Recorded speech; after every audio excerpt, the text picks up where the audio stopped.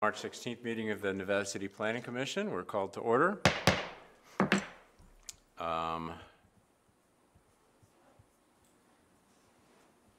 This Planning Commission meeting convenes on the ancestral territories of the Nevada City Rancheria Nisenan tribe.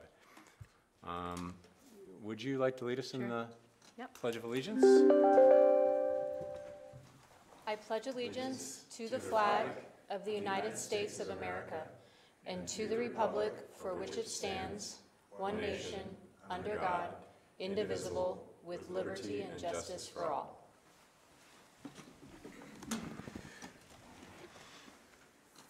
Can we have a roll call, please?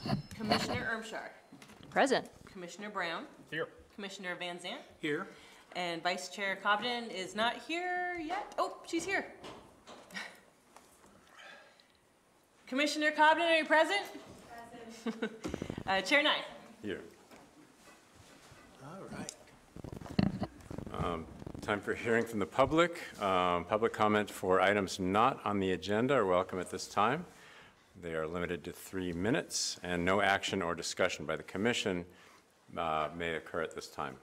So any public commenters for items not on the agenda in the House? Anyone online? We have nobody online yet. For the consent calendar, all items listed under the consent agenda are considered to be routine in nature, and all recommended actions of the staff report will be approved by one motion. There will be no separate discussion of these items unless a member of the commission or public requests otherwise, in which case the item will be removed for separate consideration. Any item so removed will be taken up following the motion to approve the consent agenda. So does anyone want to pull the one item out of the consent agenda? Which is the approval of the February 16th, 23 meeting minutes. Anyone have a motion to approve the consent agenda? I move to approve. Second? I will second it. All in favor? Aye. Aye. So passes 5-0. Next up, Historic District sign at 426 Broad Street. We skipped the presentation, actually. Oh, I didn't see it on the agenda. Sorry, I snuck it in between there. Okay, Oh, I didn't see it. Do we have a presentation? We do indeed. A 45-minute presentation. Right? Been waiting all day for a presentation. We have Andy Casano here, who is a planner at the Nevada City Engineering, and he actually did planning work for the city back in the early 90s. And he's going to present about Nevada County planning history. I'm going to pull up the slides here.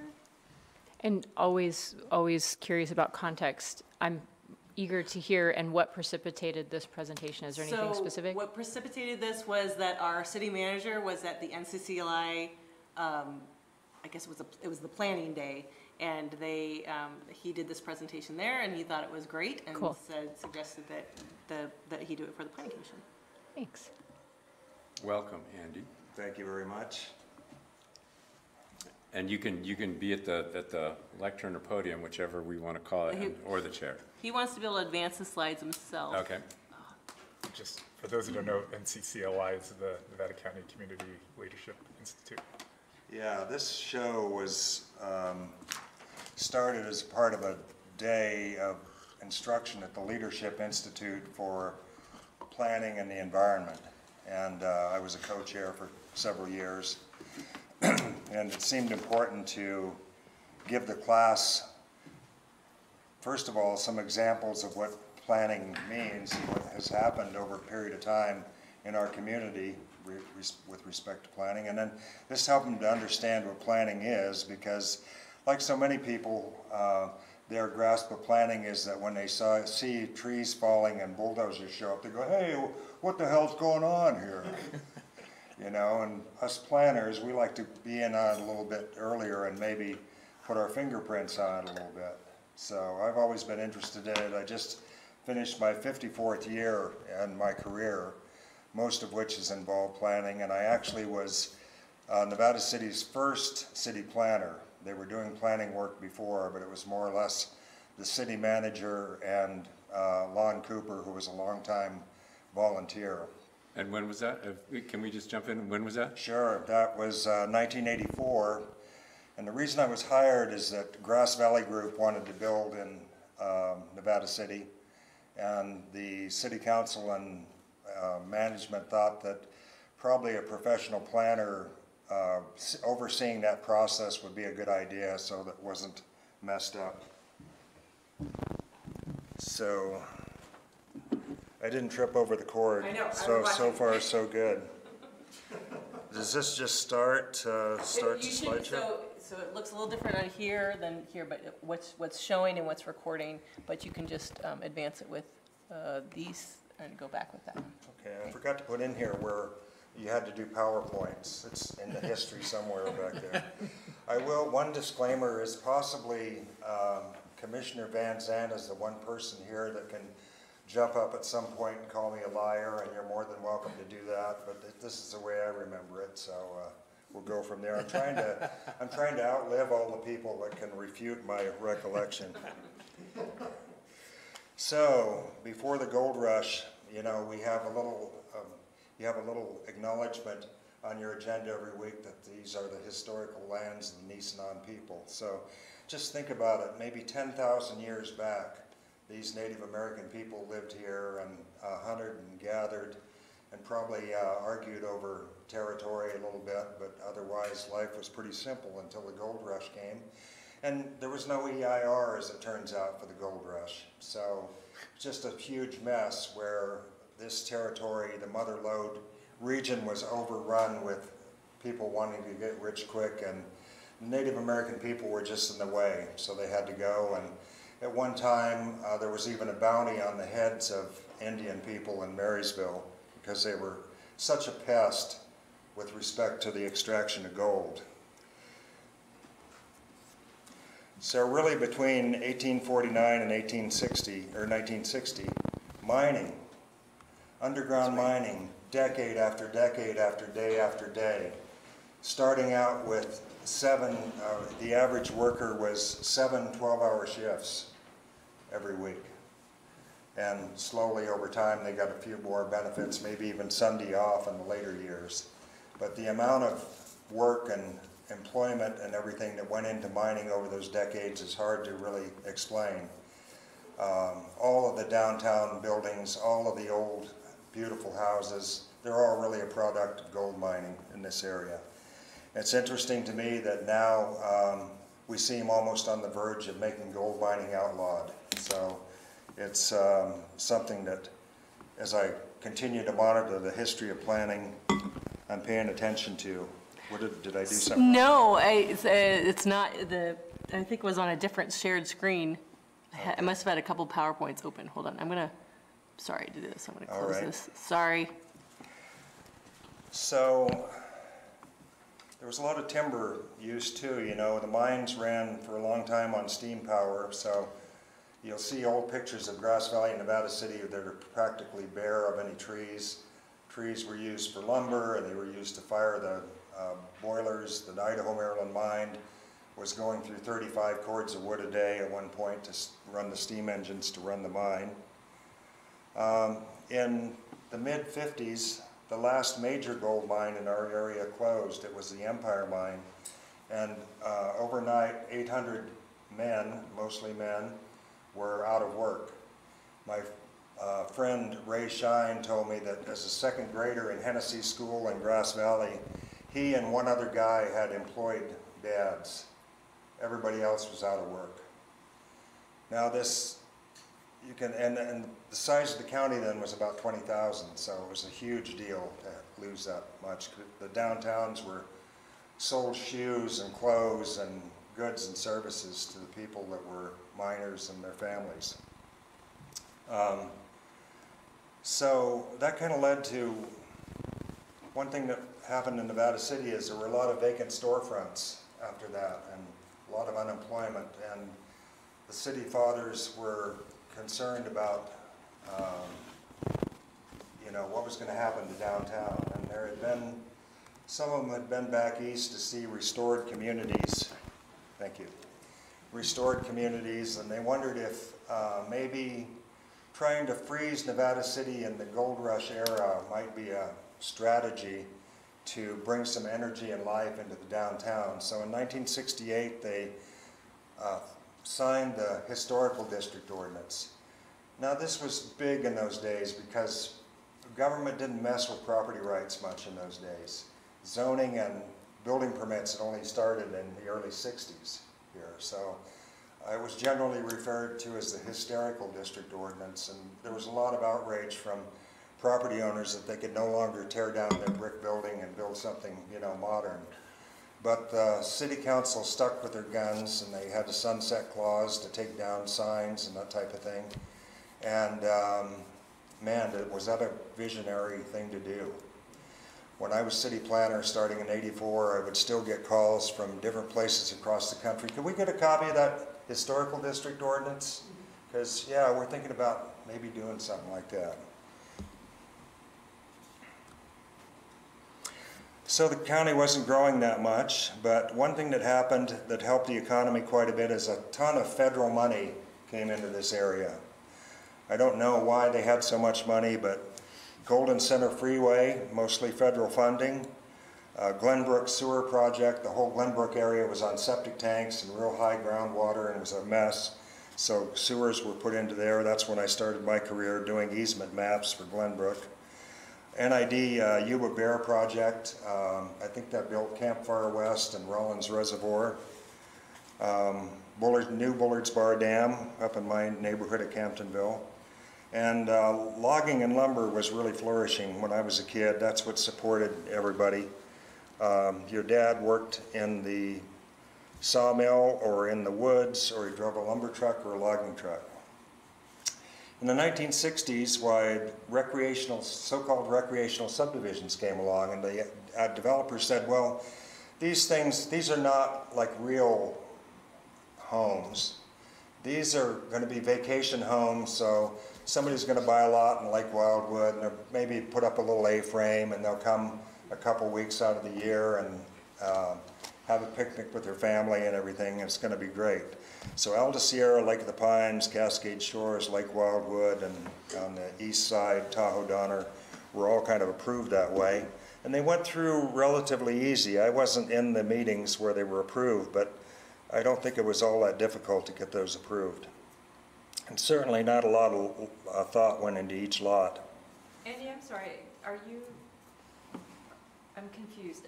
Were these meetings happening in the 80s or the 60s? 60s. Okay, so you weren't in those meetings because you were No, I was at that point. I was a happy little teenager, and yeah. Just making it clear.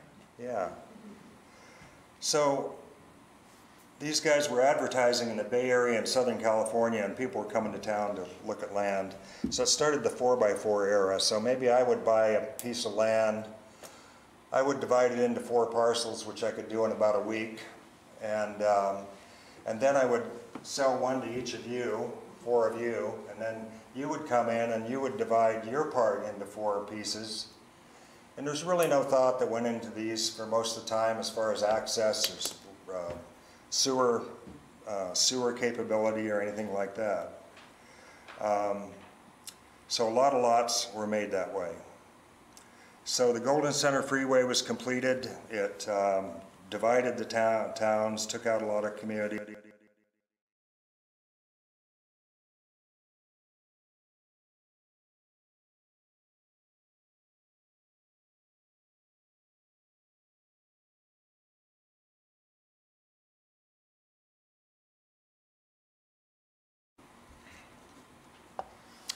So I give the Best Planning Award to the 1960s for the Historical District Ordinance. Far and away the smartest thing that was ever done in the 60s, and has paid off even today, and here you are as the conservators of the district now. So the 1970s, that's when I was starting my career, and man alive, the county doubled in population. Fastest growing county in California.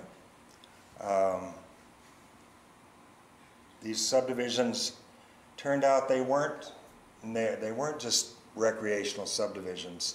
They weren't just for weekenders. People moved in permanently, and a lot of people kind of young retired people came here, maybe in their 50s and such. And, you know, in the hippie movement, there was kind of a back to land feeling too, that what you really needed to do is to own some land that you could be self-sufficient on.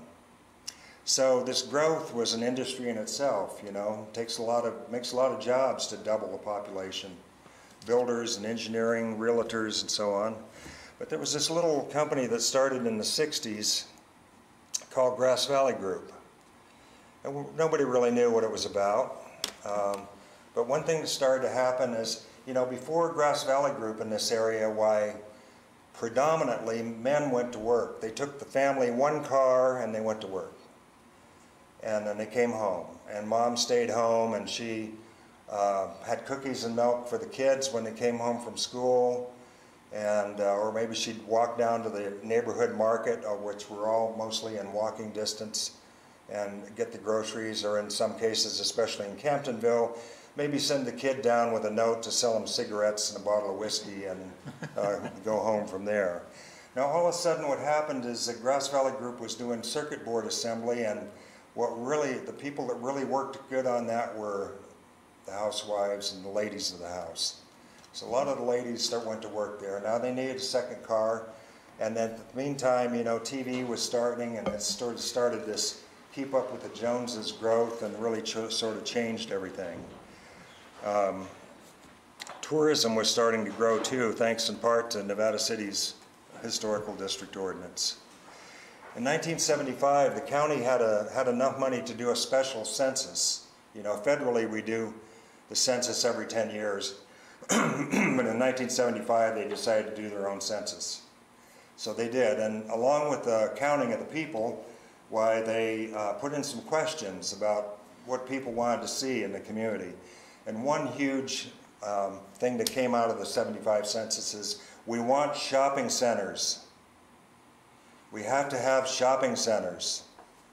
Now think about it, before then, why there was Mill Street and Main Street and Broad Street and Commercial Street and a few businesses in between the two towns, but that was it. So people then were going down the hill and they thought we should have some suburban shopping centers. So the county, who just still oversaw Glenbrook, and now it had public sewer, zoned most of the Glenbrook Basin commercial in response to that 1975 census. And so the shopping centers that you see today started to spring up.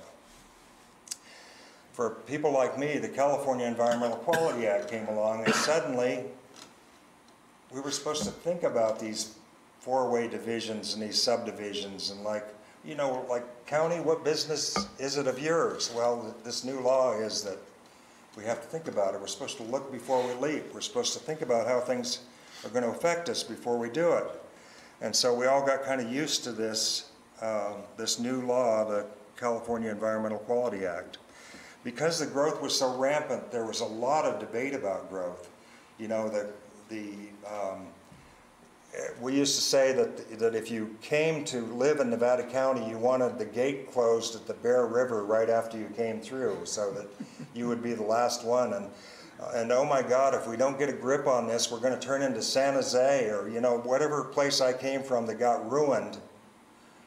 I don't want that to happen here. It's too good here. It's too pretty here. So there were measures on the ballot, measures A and B, that had to do with growth control, and there were terrible campaigns and debates about those. They were both narrowly defeated. I'd have to give the best planning of the 70s to CEQA. It really needs work. It's not good. It's abused.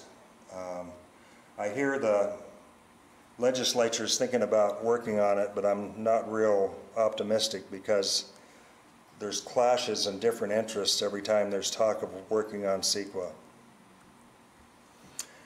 In the 1980s, it was only 50% growth, but that basically meant another 25,000 people or more came here.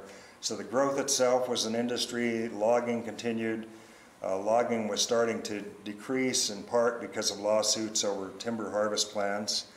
Grass Valley Group moved to Nevada City, and that's when I came to work as Nevada City Planner. The county adopted a new general plan that was based on constraints and capabilities. Imagine that. They put, if you're right next to community services and a fire station, you got smaller minimum lot sizes, 3 and 5 acre minimums. If you're way out in the boondocks, you got 40 acre, larger parcel sizes. And it was difficult because people had to get used to the idea that the zone, you were being down zoned from what was otherwise capable. Kmart and SPD were built in during that time, and there was no public hearing. They just went down to City Hall and got a building permit. Nevada City adopted a general plan. Before Grass Valley Group came along, there had been the City Council had approved a housing project called Champion Trails for that same area out there that's now the tech center. And the council approved it, but there was a referendum and the voters turned it down. And right after that, Grass Valley Group realized it was a good site for them and they moved in to get approved there. Pine Creek Center was under debate. This is the Rayleigh's Penny's shopping center in Grass Valley. And these were kind of sloping pine-filled hillsides and there was a lot of debate about it. And the Mill Street people came in and said, oh my God, you're gonna ruin our business. If this shopping center goes in, you're killing Mill Street for good. And then there was beautiful timber out there and there was a lot of trees that people were concerned about. And then one weekend, all the trees were gone. So I went down the road on a Monday morning and went, what the hell, man, all those trees are gone. They had a timber harvest plan that was perfectly legal, but that took the tree debate right off the table, one way to do it. Now, shortly after that, four of the 5 council members were recalled in Grass Valley. Now, I always thought it was because of the Pine Creek Center approval, which still I have friends calling it Pineless Creekless, by the way. Howard Levine, my friend that was so active in Grass Valley, says, no, they fired a popular police chief. They fired a police chief that everybody liked. That's why they got recalled. So I don't know. Might have been about the time Peter was coming here, so I'm not sure he can weigh in. Whispering Pines Business Park was approved, but it was a struggle, a lot of opposition to it. And of course, Whispering Pines is still a good business park, but it was really overestimated how fast it would fill up with new businesses, and there's still a lot of vacant lots there. I think the Nevada County General Plan was the best thing that happened in the 80s. It really started to make people think in terms of capability and constraint of the community and where growth should occur and where it shouldn't occur. In the 1990s, the growth slowed down a bit, but it was still going. The last major sawmill in the area, a Bohemia sawmill on Brunswick Road, closed, and 125 mill workers no longer were welcome here with their profession. Retirement income was doing okay. Diversification, Grass Valley Group had spin-offs of other tech companies, and people that came to town, some of them brought their own businesses, so there was starting to be a diversity of industries here and small businesses. There was kind of a recession in the early part of the 90s, and it kind of backed off as the decade went on. Virtually all interests in the county wanted a new general plan, and it was adopted in 1995 after a terrible debate. A lot of people were dissatisfied with it.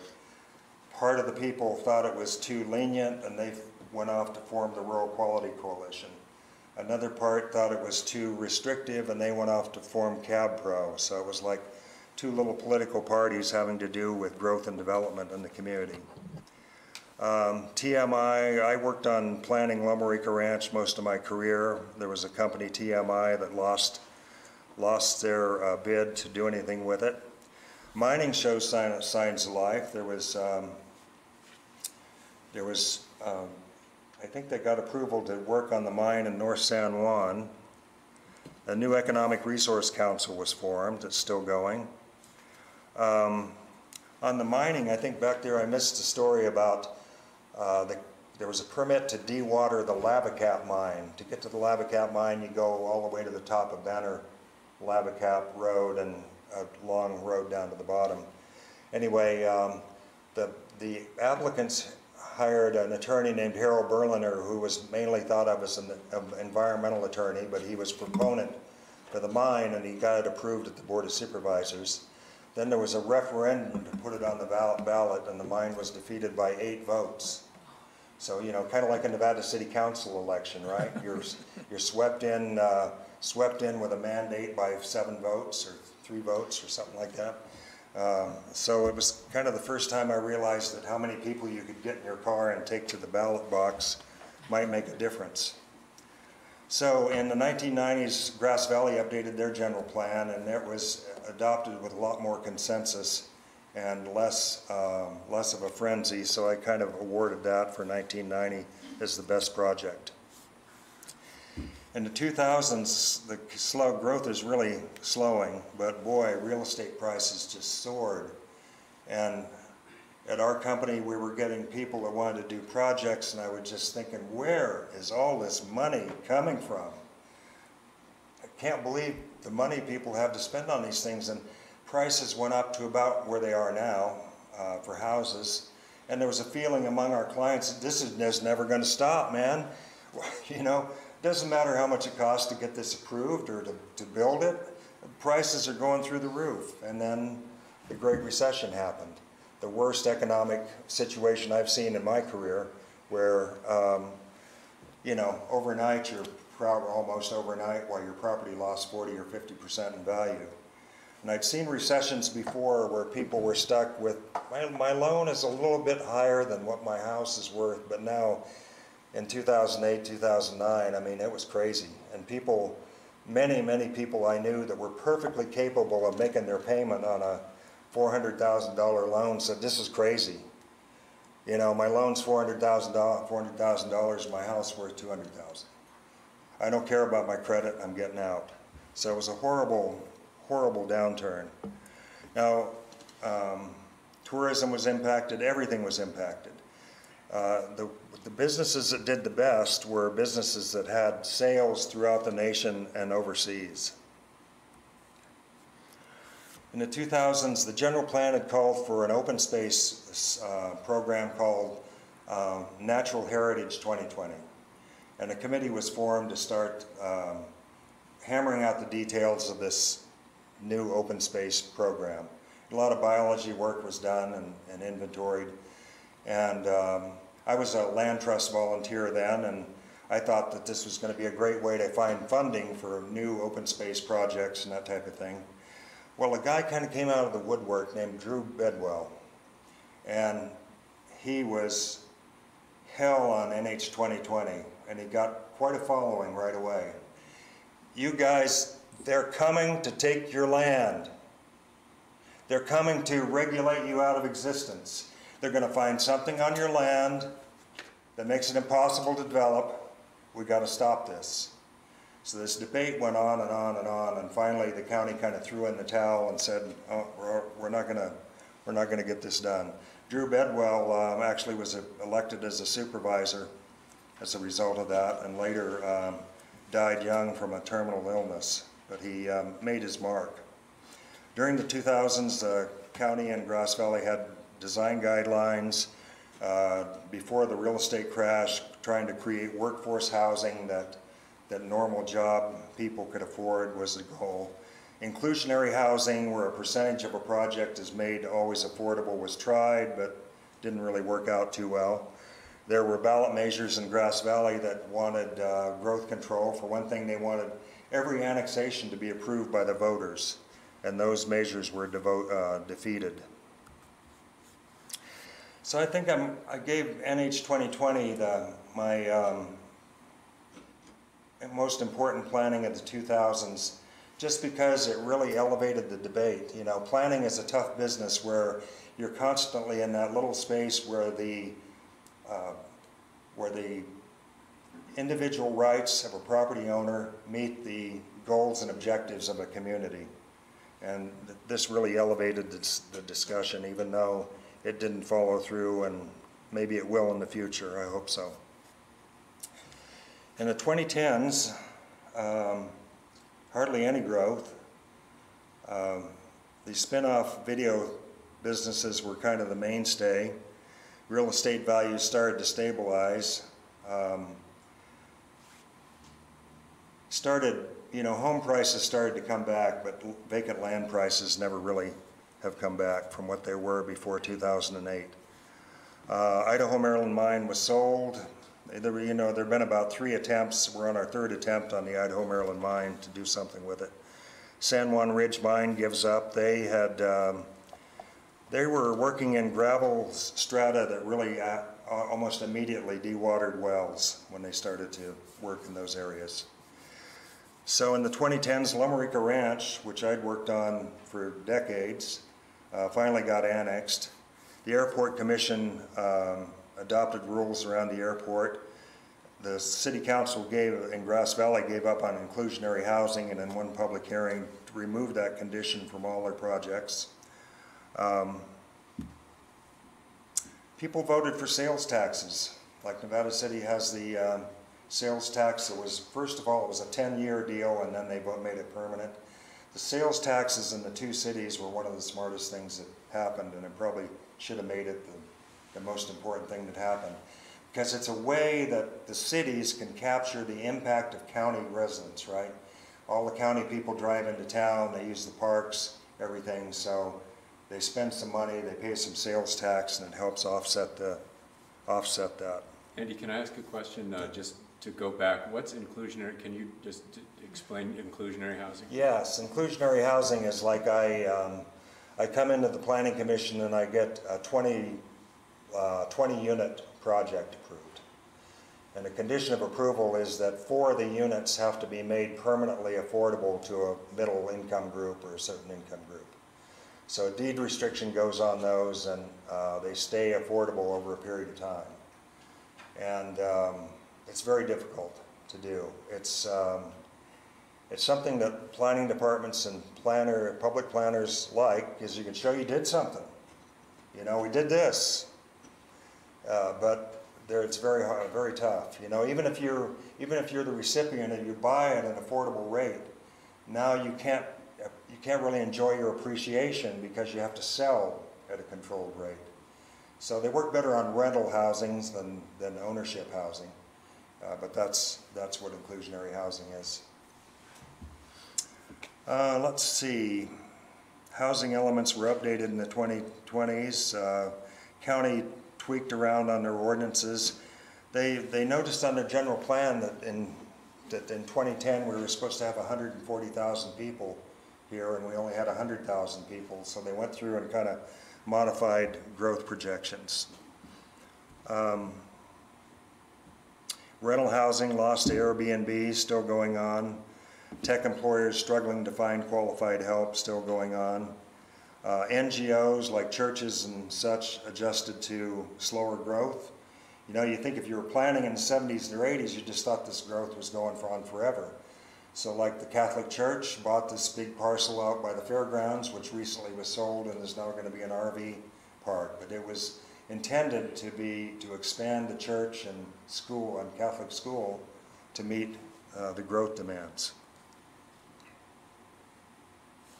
Homelessness and opioid deaths are for real. Isn't that still true? I gave it to Lumerica Ranch just because it had struggled for so long. And by the way, the plan that was approved is a little different than what you see going on out there now. But been a lot of call for more housing, and that's certainly going to be a good part of it there. I think there's 235 units under construction on Lumerica Ranch right now. Do you happen to know what the price point is for those? I don't, but I'd say the price point for modest new homes is in the high 500,000s probably. Yeah, they're duplexes, right? They're building duplexes. Some are duplexes, Yeah. some are single With the idea family, of some getting are prices down. some are rear alley. There's a mixture of different types. So COVID, 2020 came and we got COVID. Grass Valley just recently annexed 400 acres south of town. Hanson Brothers, that whole area along LeBar Meadows Road, which was a pretty big deal. There's a great remodel to the Center for the Arts. I went into this great grand opening of the Center for the Arts, and the next month they shut it down for COVID. And by the way, they had millions of dollars of loans to do all that beautiful construction. The county continues to work on cannabis ordinance. Still, poor marijuana has been dividing our society ever since I was in high school. You know, there are people that are just adamantly opposed, and people are going, come on, man, it's economic development, let's go. Dorsey Marketplace was approved, shopping center at Dorsey Drive, and I think it's still in the courts under challenge. The county's received some major grants for housing, so you've seen the housing up above CVS. They bought a couple of old, at least one old motel. So they found some money, and they're really doing some good things in terms of trying to address homelessness, but it's a big, big problem and a very difficult one to handle, one that I've always been happy that I'm not in charge of solving. Higgins Marketplace, which went on for a long time in debate, and I think some court challenges, finally opened in the Higgins Corner area. And then SB 9, which you're familiar with, says, well, you know, now people can cut their backyard off as a lot and put a house on it. So I don't know how that's going to fare. I think one thing about SB 9 is not a lot of people are going to be interested in it. I don't think a lot of people can afford it. Well, it's probably a $10,000 process But to to make a build lot. on it is what I mean. Pardon? A lot of people can't afford to build. Yeah, that could be true too. We've had 2 lot splits, but neither of them have applied for, we've had no building development. So 10,000 to do the split? Yeah, roughly. We've given a couple estimates. City fees, our fees, associated fees. So the best of the 2020s is, you know, you guys will probably help decide what that is. So what's going on right now? The Idaho-Maryland Mine EIR is under review, hotly debated. I see a lot more no mining than I see pro-mining. Cannabis ordinances are being refined and debated. Mill Street has become a mall, much to the chagrin of me and my wife, but they never, you know, people don't listen to me, it turns out. Maybe I should have said that before I ever started this presentation. So this new housing, this new homeless housing is being occupied. Film festivals are coming back. I went to the Wild and Scenic Film Festival here, and it was really cool. Restaurants close, come and go, and we're starting to see SB 9 applications. So what have we learned through all this stuff? Debate usually makes for a better project. But if you take debate too far, too deep, too awful, then it divides the community and it can get out of hand and not be a good thing. So keep it civilized, folks. Extreme policies, either to stop growth or promote growth or anything, any extreme policy causes a reaction, an equal reaction. So you can get the pendulum swinging back and forth pretty hard. Economic, I don't know, state government doesn't seem to get this, in my opinion, and all governments need to realize that economic development is a good thing. You know, what are our strategies to import money to our community, to import money and create jobs? There's a lot of ideas. Some of them are acceptable, some of them aren't. Tourism is probably okay. Mining, some people are saying no, not really a good one. And we need to keep track of what's going on around us, regional, national, global trends, and to keep in mind how we fit in. And we need to continually understand who we are and what we need as a community. Planning, after all, is regulation of land use and development to meet community needs. So in planning, the most important thing to remember is how everything is connected. The environment, economics, and community needs for places to live, work, play, etc. all fit together. And like I say, if you tweak one thing, you need to think about how all that's connected and how it affects everything else.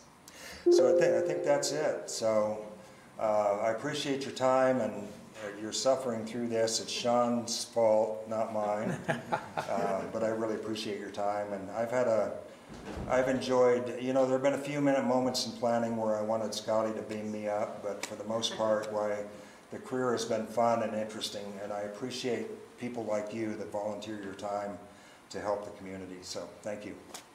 Thank you, Andy. Thank you, Andy. Very good. Andy, if you have time for a couple questions. Sure. You talked about the Nevada County General Plan a couple times and mentioned the Grass Valley General Plan. What can you tell us about the origins of the Nevada City General Plan? The Nevada City General Plan had been started just before I came on as city planner, and I was here just to kind of see it through to the end.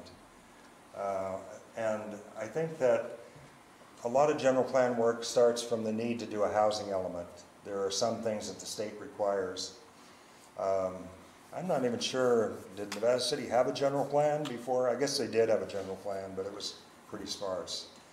But I don't know, the Nevada City General Plan, well, I've never been that impressed with it. I mean, I think the consultant just said, just leave everything the way it is and send me my money. And so it always seemed to me like there should have been more thought put into the vacant land areas in the city, which are quite small or quite limited these days, but just a little bit more thought put into it. But I think since then, on the other hand, there's no real burning reason to update it. The state requires housing element updates, which the staff takes care of, but anyway. But the great thing about Nevada City is the more it can stay the same, the more successful it can be. It's what the residents want. It's a economic strategy. There's just all the reasons in the world to do that. And a lot of the commission council I worked for were just absolutely afraid of doing anything. I called them the no council. And I'd say, well, the answer is no. Now, what's your question? But since then, commissions and councils have stepped out a little bit and done some great work, and it has, nothing's been done to ruin the town, so. Great, thank you. Anybody else have a question? I have one that's kind of. I think Peter's been doing my exception list here, but. Got anything, Peter, for Andy? Only thing I would add is the music events at the fairgrounds, because that's how I got here. The Bluegrass Festival, came up from the Bay Area. Oh, this is a nice place, walk through Nevada City, on a dull morning and, that sort of thing. So, though, we have like 5 or 6 of them now a year. Yeah. So that's really great. Gets people in, and outside money. Yeah, importing money, that's the point. So given your perspective and just the time span of your overview, there are some developmental differences between Grass Valley and Nevada City, and maybe a controversial question to ask, but could you kind of summarize what the difference maybe in planning ethos is between Grass Valley and Nevada City? Because we're different. We're very different cities, and we prioritize differently. Yeah. Grass Valley's general plan recognized that, by and large, they're the business center for western Nevada County, which I think is true. I mean, there's a lot of jobs in Nevada City as well. Grass Valley was slow to maintain its historic character. In fact, I think closing Mill Street is a real affront to that. But they're pretty open-minded to businesses and opening opportunities for jobs and growth. They're a bigger jurisdiction. They had more vacant parcels. Grass Valley has been the affordable housing, has provided almost all of the affordable housing until recently, with 900, 1,000 units or so that are price controlled through programs. And I don't know, it's a good marriage. I love both communities. I grew up in Camptonville, and we referred to Grass Valley and Nevada City as town. We're going to town. So we didn't differentiate too much between the two. But anyway, the great thing about planning in California is that each jurisdiction can, by and large, map its own destiny. And I think Nevada City's done a great job with doing that. And I think for the most part, everything that Grass Valley's done has been fine too. I like your statement, it's a good marriage. Yeah. Feels that way. Yeah. I'd be curious to have you elaborate just a bit more. You made a pretty clear statement that you think the best thing that Nevada City could do is stay the same. And so I guess I'm interested in hearing which elements of it and why. Well, it really grows out of the historic district, and that's really the area where, starting in 1968, Nevada City has decided to take care of it and try to preserve it, and it has the list of contributing buildings and that type of thing. And that's what I think is the heart of the city. It's in large part of the heart of the county. It's the anchor tenant of tourism, along with Grass Valley and other places. I don't know, there's so few places left to develop in Nevada City that I'm not too concerned about things changing a lot. You know, there's the Mole property north of town that could become something at some point. Sorry, Anyway, which property are you saying? Oh, it's called I always call it the Mole property, The Mole property? Manzanita Diggins area. Across from Sugarloaf, so Coyote Street, across. Oh, yeah. Mhm. Sugarloaf on the left side. That's the highway. Okay. Yeah, so I don't know, I think just be careful. Try to keep everything in the character of the town. We're talking about that large lot that's been for sale for 4 or 5 years. I don't know if it's for sale or not, it comes and goes. Yeah, it's mostly the old Diggins, the old Manzanita Diggins. Got these high bluffs, and there's a fair amount of usable land in there, and it's probably something the city needs to take control of at some point. So, anyway, Thank you. thanks for your time. Thank you. And I, Thank you. know how precious it is. Step over each time. Thanks, Andy. Amy. Make sure you feel okay. I thought there was gonna be a test. That'll come later.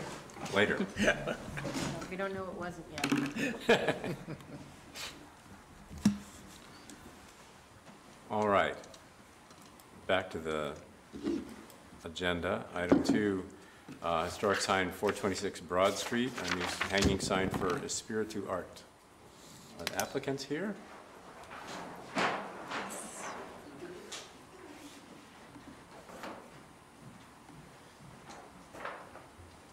Hi. Hi everyone.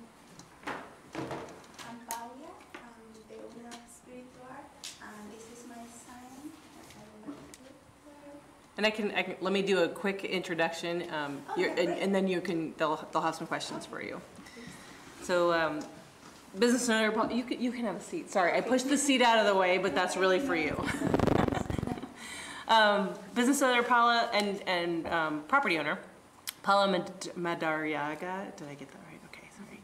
Is applying for a new hanging sign for her business Espiritu Art, which is a cafe and gallery and artist workshop space at 426 Broad Street. The sign is proposed to hang from an existing sign structure, which was approved in 1983, probably under Andy Casano. And it's located in the southwest corner of the property near the sidewalk. Madariaga has provided 3 options for the commission's consideration, and I provided all 3 of those. They have some, a lot of commonalities, really just the colors are what's changing, but it'll be is it a hand-painted wood sign? I wasn't sure if I understood that correctly in your email. It's hand-painted. I hope so. Okay. It's going to be 2-sided. Both sides will add up to 13.44 square feet. The lettering style is Beshilo. I wasn't sure what that, but it's got a serif style, stylized font.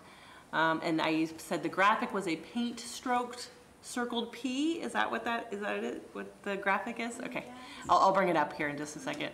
And then the background colors, like I said, are changing. One's like a cool tone gradient coloring graphic with sort of purple letters, and then the second option would be wood tones, so a light wood stain versus for the graphic portion, and then the font a dark wood stain, and all these would be over a white background. And then the third option would be sort of more of like a aqua blue tone with the purple lettering. So I'll bring those options up so you can take a look.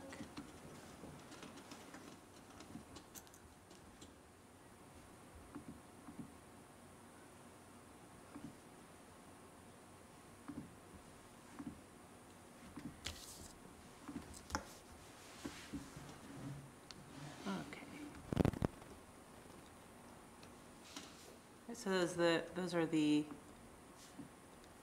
three options, and I can kind of zoom in, but I was gonna have the graphic show all three. And with that, that's the end of my report. Okay, any questions for staff or for the applicant from commissioners? My question, I didn't notice for sure, and I think, Amy, you just tried to ask in terms of like, how is it constructed? It's wood, we hope, oh, there it is, hand painted, there it is. So it's not graphics, it's not like a vinyl graphic, it's wood. And then in terms of the shape of the sign, is it a simple rectangle? Did you have any plans for routed edges or corners or anything, or is this is literally a mock-up of the sign? Yeah, I don't know. I think it's going to be like this, like a rectangle. Gotcha. But I haven't done anything. I am waiting for you to answer. But I think it works. But this fits in. This is the style. Okay. Because yesterday I realized this is too long. Okay. And I can put it into scene in both ways if I do that. This is why I grabbed this one. So that fits in your frame. Yeah, and this is going to be the same side like this, but everything. Scaled down. And this is my first option, and the other option. And then I got a little bit confused on the option 2 lettering color just because it says stain. So does that mean it's painted white but then see-through with stain? Or is it painted brown, too brown? It's brown. It's painted brown. Brown Okay, and red, don't have it. thank you. Okay. So, so the stain is an incorrect term. It's going to be, you're proposing to paint it Yeah, on a white background. Exactly, and all the colors is in each one. This is the way we put this like A standardized like color tone, so it's not a specific paint manufacturer's color palette. But it's a standardized tone. That's I had the same question. Pantone, it's the Pantone palette. Yeah. Yeah. exactly. Thank you so much. Is the light wood stain, dark wood stain, not stain but color, is that also a Pantone color?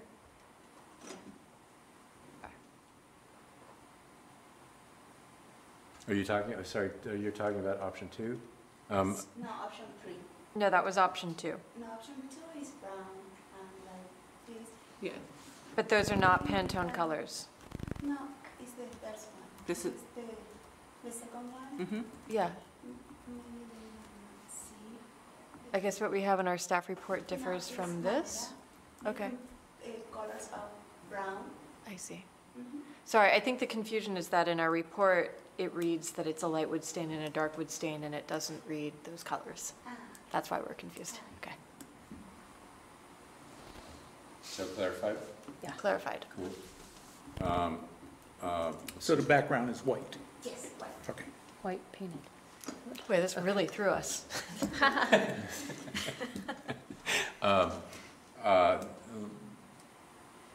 Public comment on this application. Anybody present like to make a public comment regarding the sign designer proposal?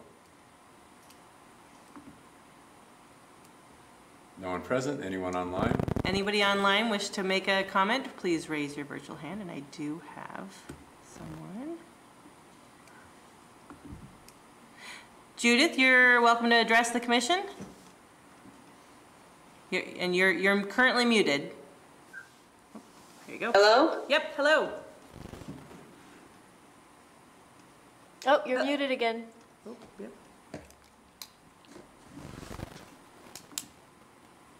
How's that? Yep, Yep, we can hear there you. you go. All right, thank you. Sorry, I am just a technical Luddite. I am just so far behind. But I do know typeface, I do know signage, and I do know that we have an expert in our community that could kind of help streamline your process, because as a citizen, I have difficulty that you sit around talking about colors and lavenders and purples when really there's so much more important work for you to do. And what's holding this up is the whole historic ordinance about the signs. So if you're really insisting on historic signs that sort of match the time that the building was built, you know, like that's what you want to go back to that, then it has to be made very clear. And the best way to do that is to, I think, get Ms. Moth on as a liaison, because she's really expert in this sort of stuff.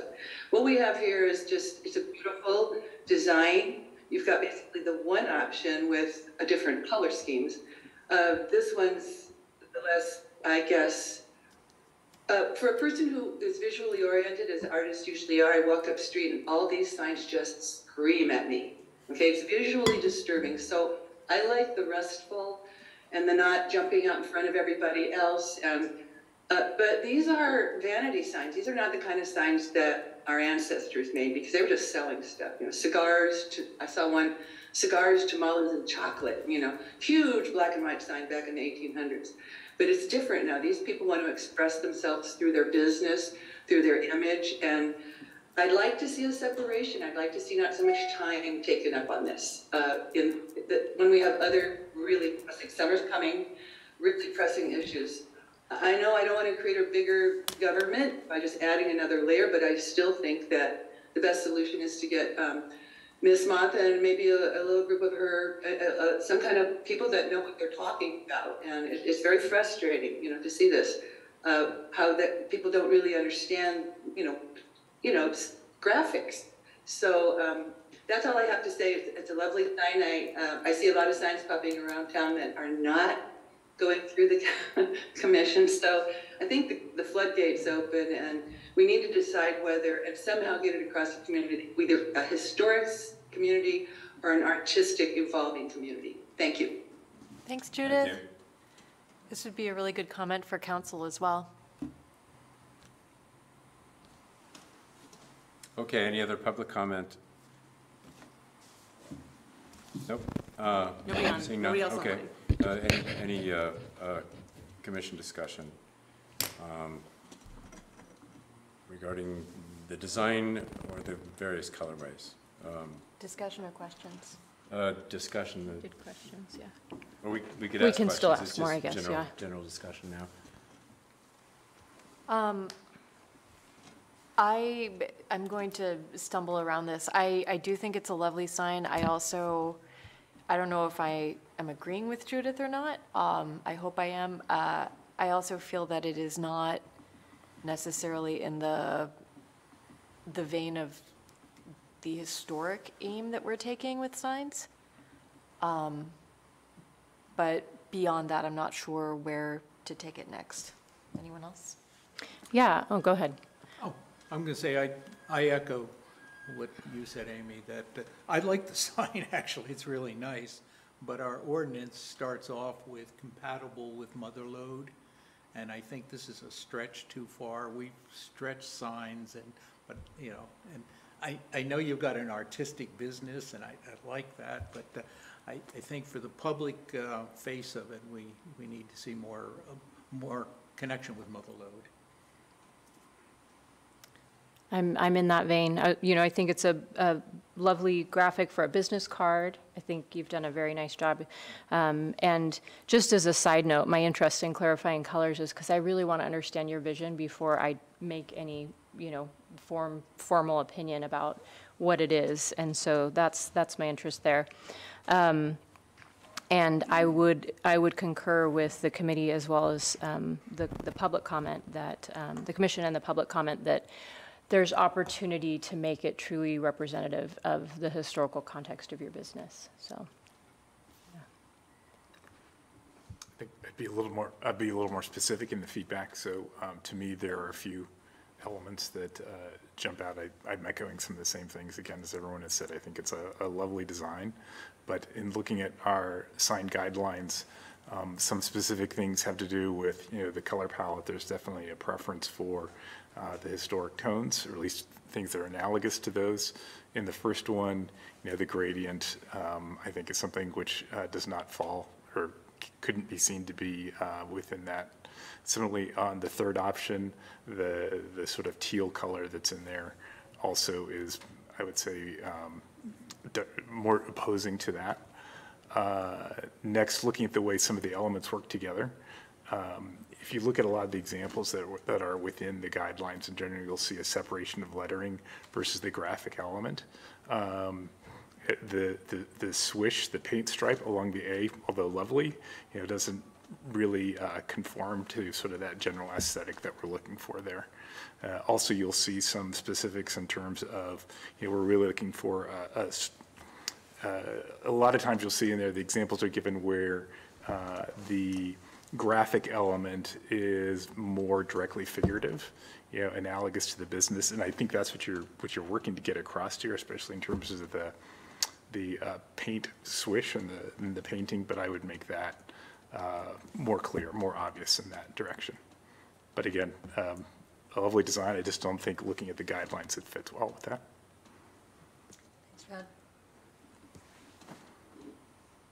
Same thing, lovely sign. And in the gradient thing, it has no, there's no way in terms of having a historic feel, there's no way a gradient could be hand painted. So that would be like a computer printing process. I mean, it would be a lot of work, and it just doesn't appear consistent with the mother lode style, the gradient. So solid colors are preferred personally. The warm colorway in the center is the most appropriate.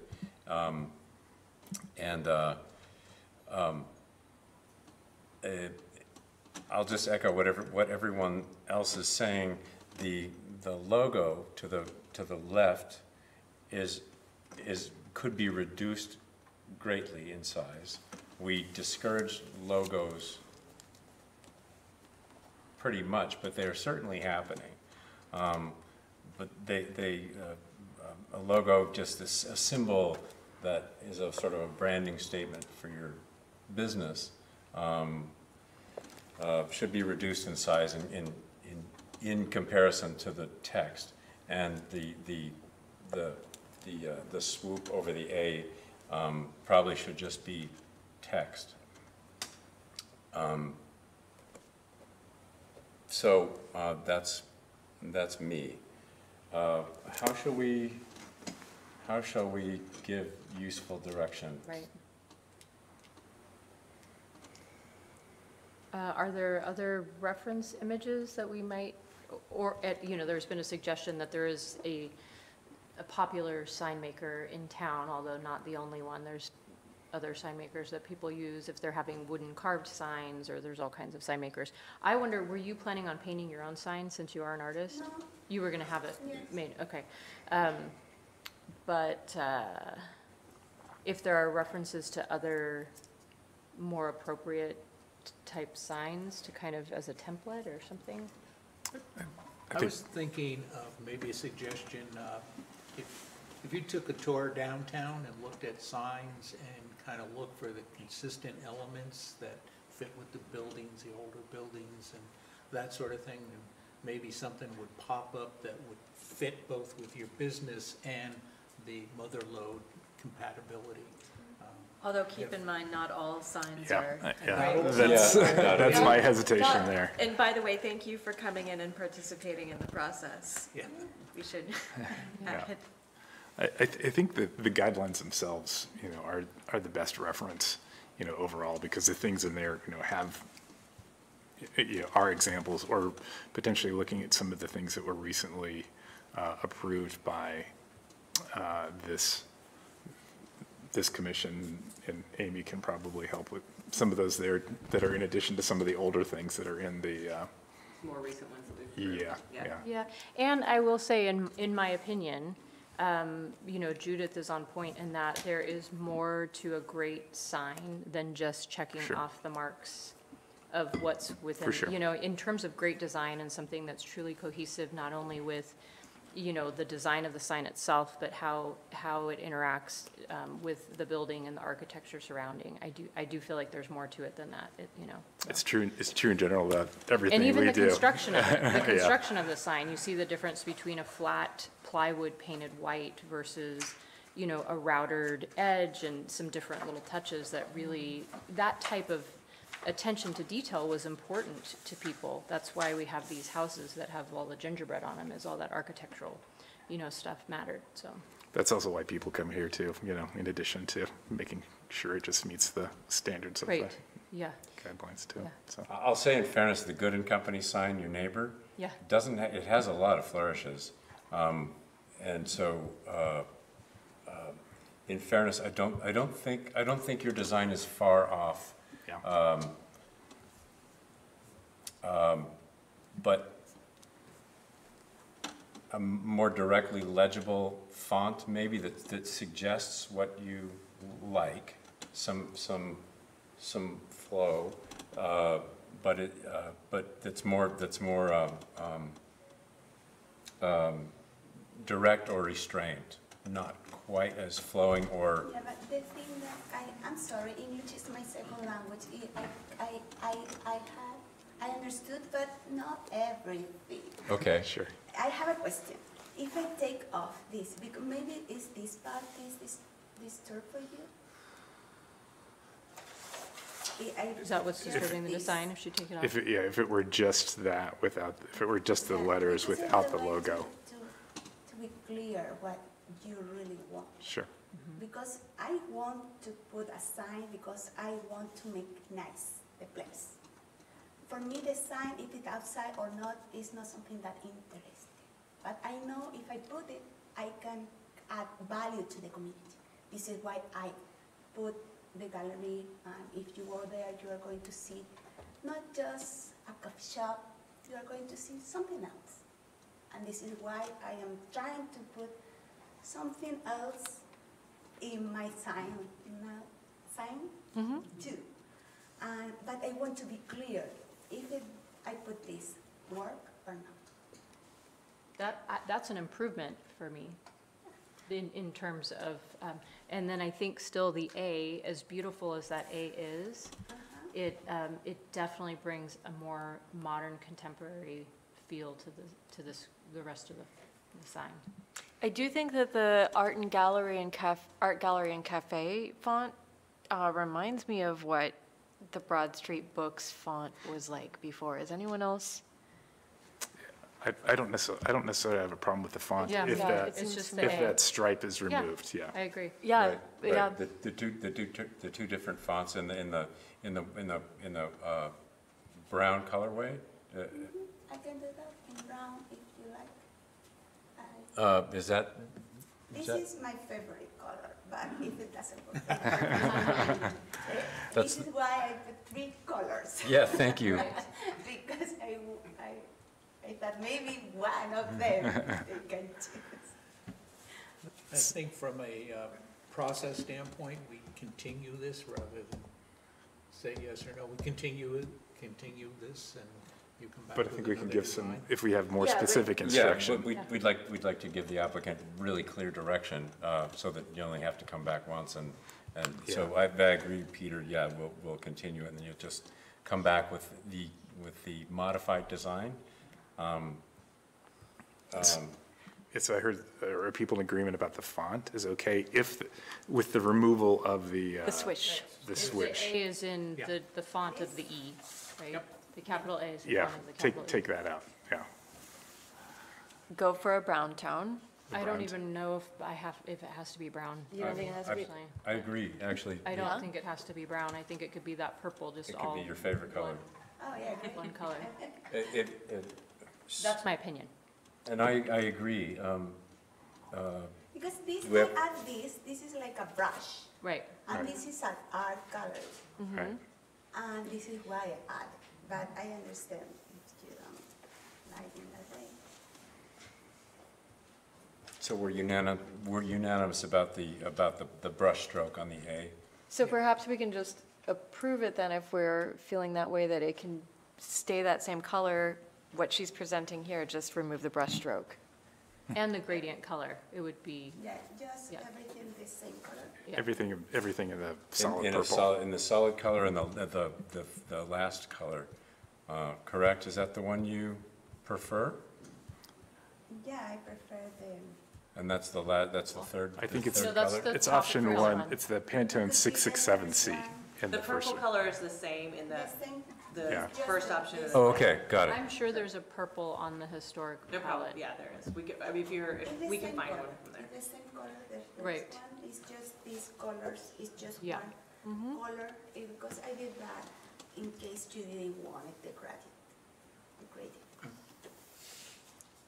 I think we could do an approval, and we could appoint a liaison, one of the commission members to look at your final design and color and confirm that that's what we were talking about, and then you can just proceed. You won't have to come back for a full meeting, so you can get going faster that way. Right. So, let's have a motion then describing the, Okay, I'll Uh, try. I can try. Wendy? I move we approve the sign with the condition that the font be a solid purple color and uniform without any artistic rendering of the A. And it's a hand-painted wood, or it's a hand-painted wood sign. And Right. removal of the And removal of the graphic. Yeah, P-switch. thank you. second? I'll second. That must be cobbed in, because. To the motion. Okay, Commissioner Ermshar, Yes. Commissioner Brown, Yes. Commissioner Van Zant, Yes. Vice Chair Cobden, Yes. Chair Nye. Yes. Motion passes. Do we have a volunteer for a liaison? I'm in town all the time. I could totally do that. Okay, Wendy Yeah. Grimshar will be your liaison, so when you're ready with the new design, contact Amy, and she'll put you in touch with Okay, Yeah. Commissioner Ermshar. okay, thank you so Thank much. you. Thank you. Thank you. And best of luck in With your business. with your business. And Really today happy to is see my you. birthday. Hey, happy birthday. Happy birthday. I love my birthday. Maybe not the present she wanted, but it's a present Yeah. nonetheless. Thank you for coming. So cute. Ah, Nevada City Winery. Right. Next up, 321 Spring Street, new sign for Nevada City Winery.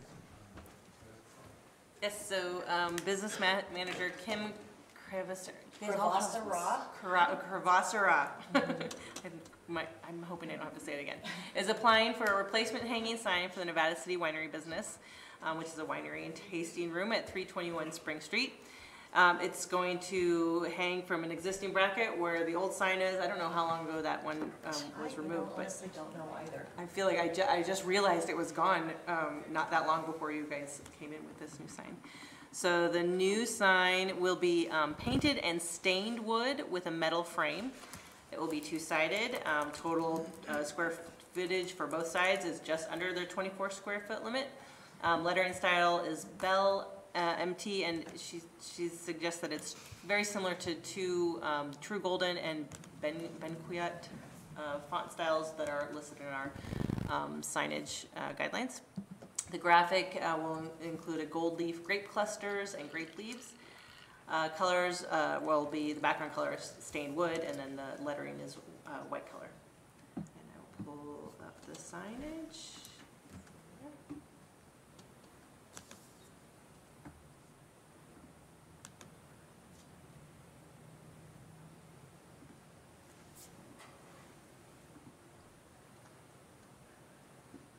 And that concludes my report.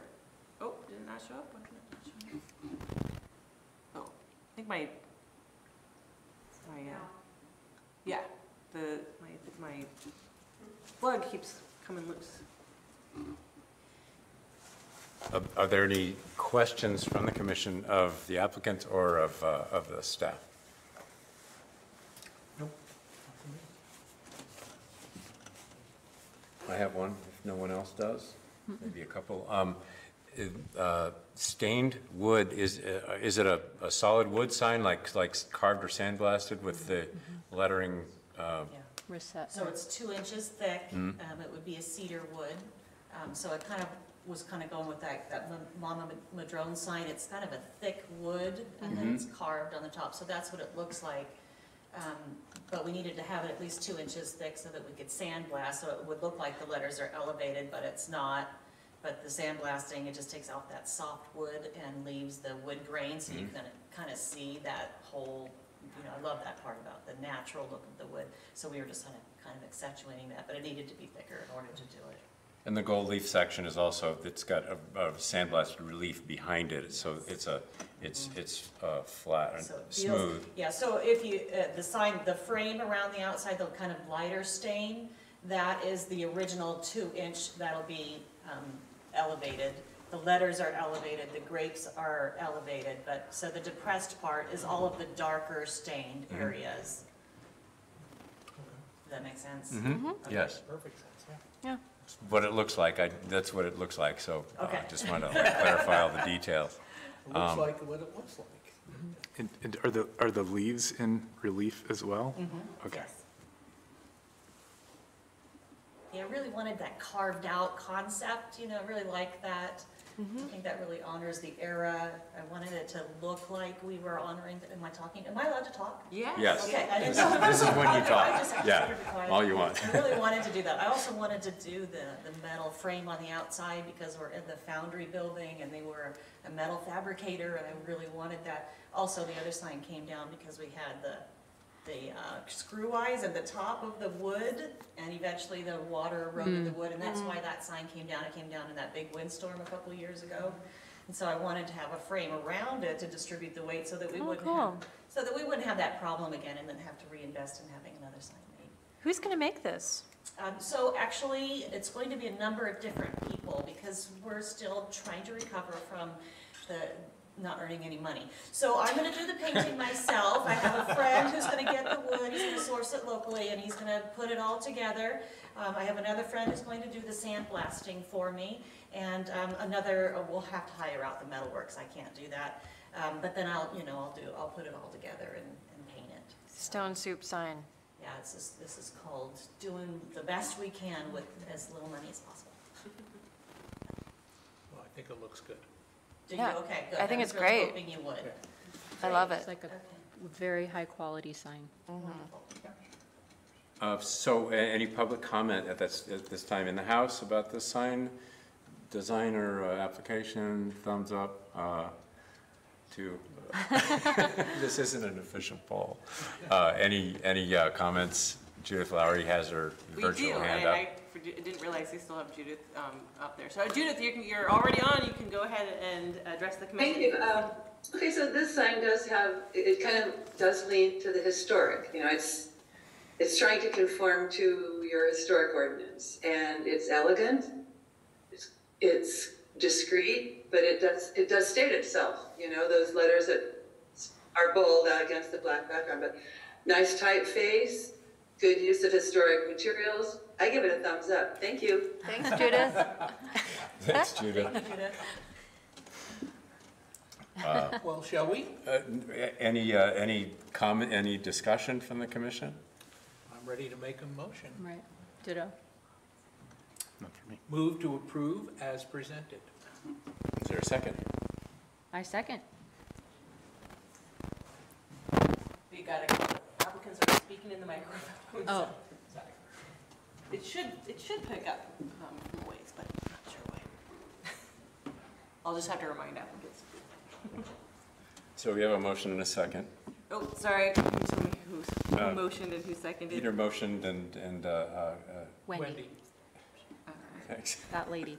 That lady The one on the end. second. Commissioner Ermshar, Yes. Commissioner Brown, Yes. Commissioner Van Zant, Yes. Vice Chair Cobden, Yes. Chair Nye. Yes. Motion passes. Thank you very much. And the fact that you're doing it yourself kind of adds a little Yeah, I love it. buzz to it.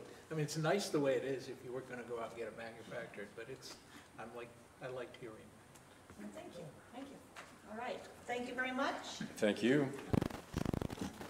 It's a lovely, elegant design. looking forward to having it up and getting that banner down. Yeah, I don't know if you've seen it, no, yeah.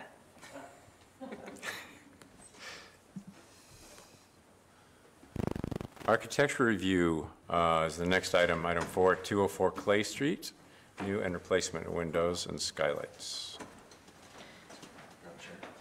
Yeah, please. Grab it.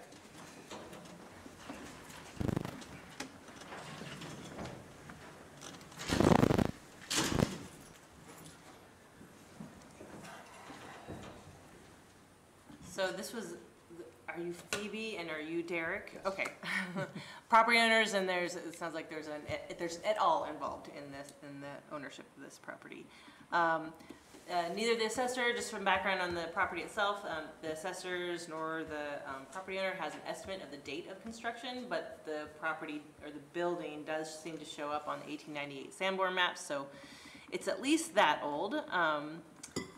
The applicant is proposing to replace two existing, I call them 1x double hung, because what he's doing is 2x double hungs, and I'll show you that to you on the big screen here in a minute.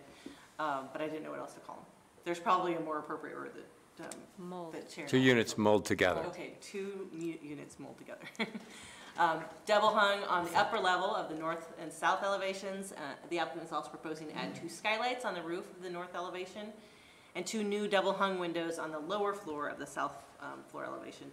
The proposed windows will be Anderson 400 series featuring wood cladding with vinyl exterior, and I will bring up the elevations here because that probably does a better job of illustrating exactly what they're trying to do. I'm a little confused. Wood cladding with a vinyl exterior. So they're wood sash on the inside and vinyl on the outside? They're wood throughout, and then they're clad with vinyl on the exterior. Okay. I just copied what was in the actual application, and I should have clarified with you.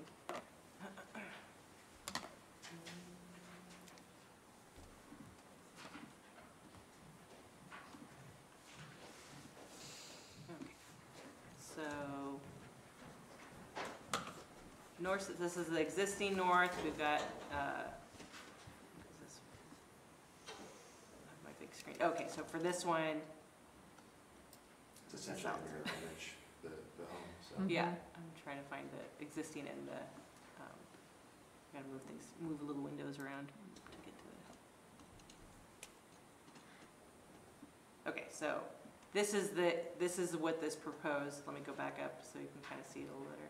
This is the, what's existing. They've got the single non-mold double hung window, and then 2 skylights or no skylights in the existing, and then 2 skylights, and then 2 double hung mold together. There, and I think that's all for the north elevation, and for the south elevation, they're adding the 2 windows on the lower level, and is that it for the south elevation? Also, Oh, and the then top they're two. doing the same thing for this one. Is there before a view of that? Yep. Right.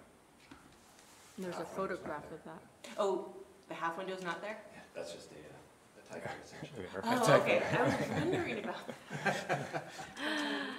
Okay. But wait, there is a half window though, isn't there? Well, Oh, no, there, Not in actuality. They're, This right In the here, picture. that's a half There is. window on the photograph. because I think I looked at that. it's a little window, yeah. oh, it's like a train. It's a little, yeah, there it is. It's a bathroom window. Got it. Yeah, There it is right there. There is a half All window. right, yeah, train. it exists. Looks like it goes up into the roof. It's funny. Oh, yeah, it does. Not a Way drafting strong, yeah, artifact. yeah. Right. The roof sucked it up, Yep. yeah. Okay, let's see, is there anything you'd like to add? The existing upstairs windows don't meet egress, so, you know, they should be replaced anyway, but that's trying to bring in more light. Yeah, the existing windows keep my son up all night, and therefore he ends up in our bed every night, nobody gets to sleep. So there's that, it's efficiency, and it's also like, it's a 130-year-old house. It's dark in a lot of areas, so I'm just trying to bring in a little bit more light while maintaining the historic look of the house. The front two windows, the front bedroom, we're not changing. It has two windows. So we just want to sort of mimic what is in the front on each side. I couldn't tell because there was a big tree, so Yeah. in the image that I saw. And then the new windows that we're adding, it's actually the only like south-facing wall, and it's where I'm working all the time, so I'm really wanting more light. And if you see in the pictures to me, it looks like it's always been there. Like I don't know why there aren't windows there. It's a giant wall without windows. Let's see, any questions from the commission? I did have a question. The widths look different on, are the proposed windows wider than the existing windows? It comes across that Downstairs or way. upstairs? Any of them. So the plan is basically to just double the upstairs ones. Okay, with the same width as what's there Yeah. now? Okay. With, I think, a 7-inch. I'm just also planning on mimicking the front with the space between the two windows. It's 7 inches. Yeah, so they won't technically be mulled, there'll be two units with this framing between to match the same reveal that's on the front Oh, of the okay, unit. So, okay. But I mean, essentially, you know, Oh, I see. that will be the aesthetic from inside and out as if they were mulled. Okay, so the way they're joined is similar to other windows in close proximity on the. Yeah, it's Yeah, on the the road. third. They're actually framed, they're actually framed in Okay, closely. Yeah, Yeah. exactly. Like, you wouldn't necessarily know that they weren't mulled Yeah. once they're installed, but they're mimicking the same spacing that's already existing on them. I think you see can it kind of see it right here, right? That's the front, right there? Yeah. Okay, I was trying to get a picture of it Those from, ones are a little bit narrower, so it'll look just like that with a little bit wider windows. Oh, so the window is a little bit, the window is wider? The front has two already, Okay. and they're pretty small windows. The two bedrooms have a wider window, so we're just gonna double the two wider windows. Are we looking for clarity about how the new size compares to the old size? Yeah. Is it the exact same size of this window, just times 2, or are you using Yeah. 2 smaller windows? Is Yeah. that what people are asking? Yeah. I think they're just saying It's it's wider than the ones that are on the front. Exactly. Got it. There's two different sizes of windows on the house now, is what I'm Yeah. hearing. Yeah. Yeah, got it. Wider than the ones in the front, but the same as the ones that are currently there.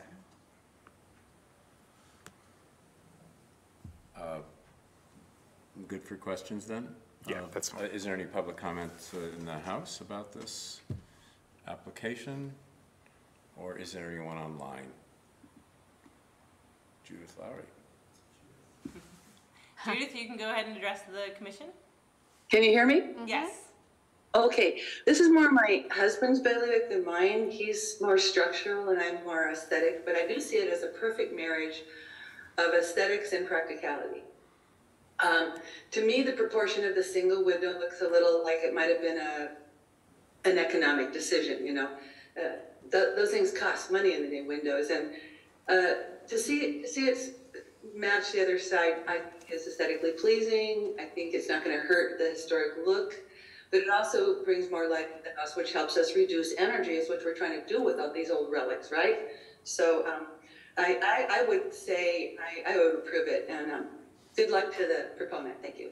Thank you, Judith. Thanks, Judith.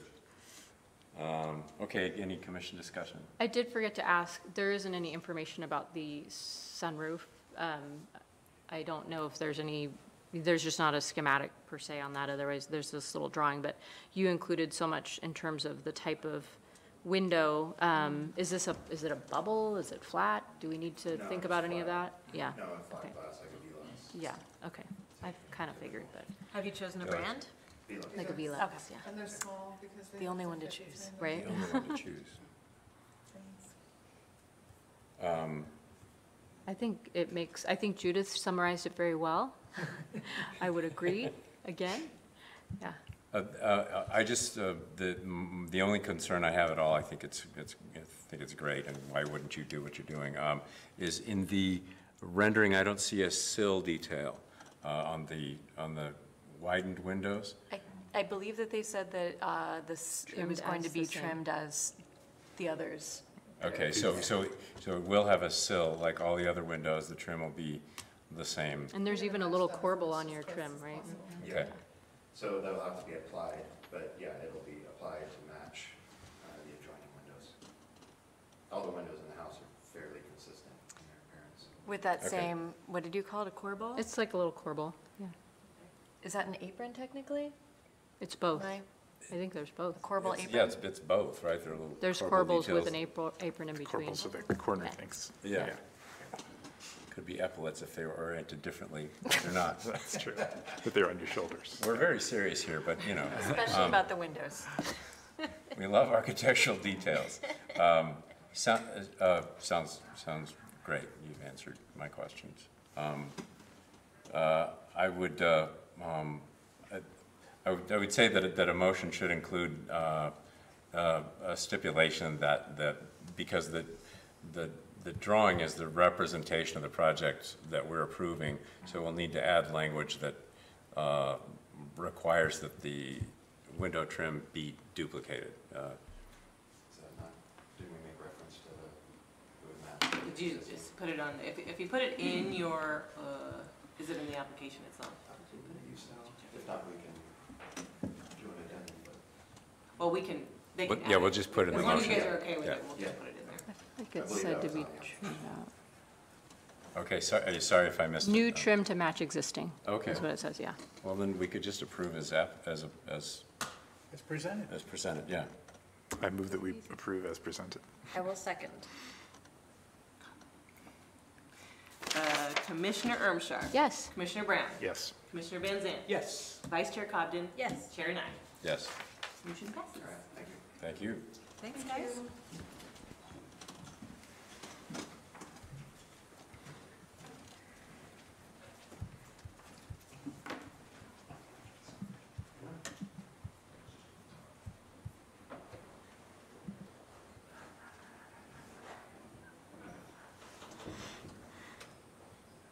Okay, item 5, 400 Railroad Avenue. One-bedroom additions on, I lost my place. Oh, here we are. No, I still lost my place. It's been about a year since we, Right? right? I think, January Yeah, 22nd. Not more. 22, I mean, January 22. Additions to existing cabins. Hello again. Hello again. Okay, so this is an application by Heritage Hotel Group, represented by architect Andrew Pulaski, and I guess Andy Casano knows that as well. It's a surprise for me. Not really a surprise, just I didn't realize you were coming to this one.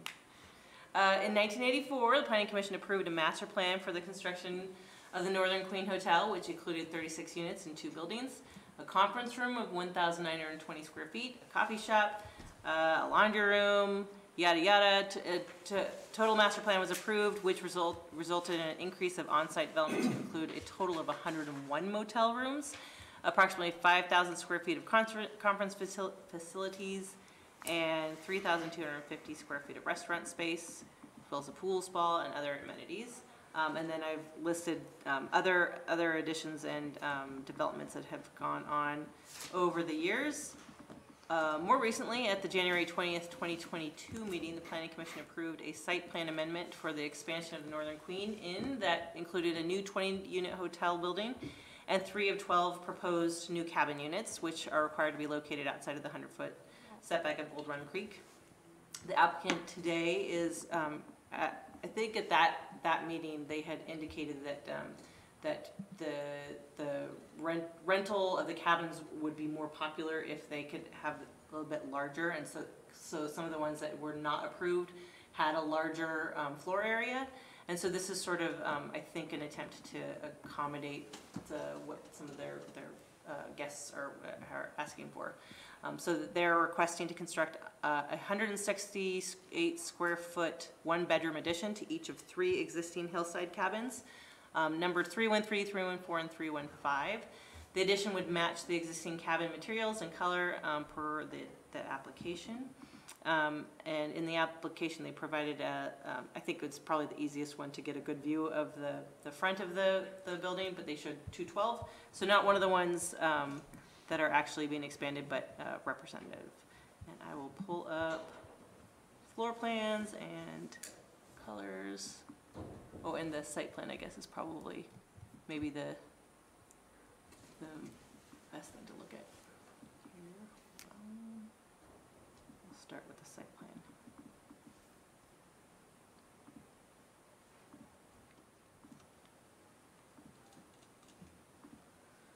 Okay.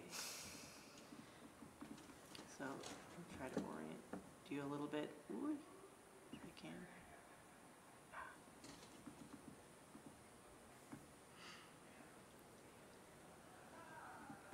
So,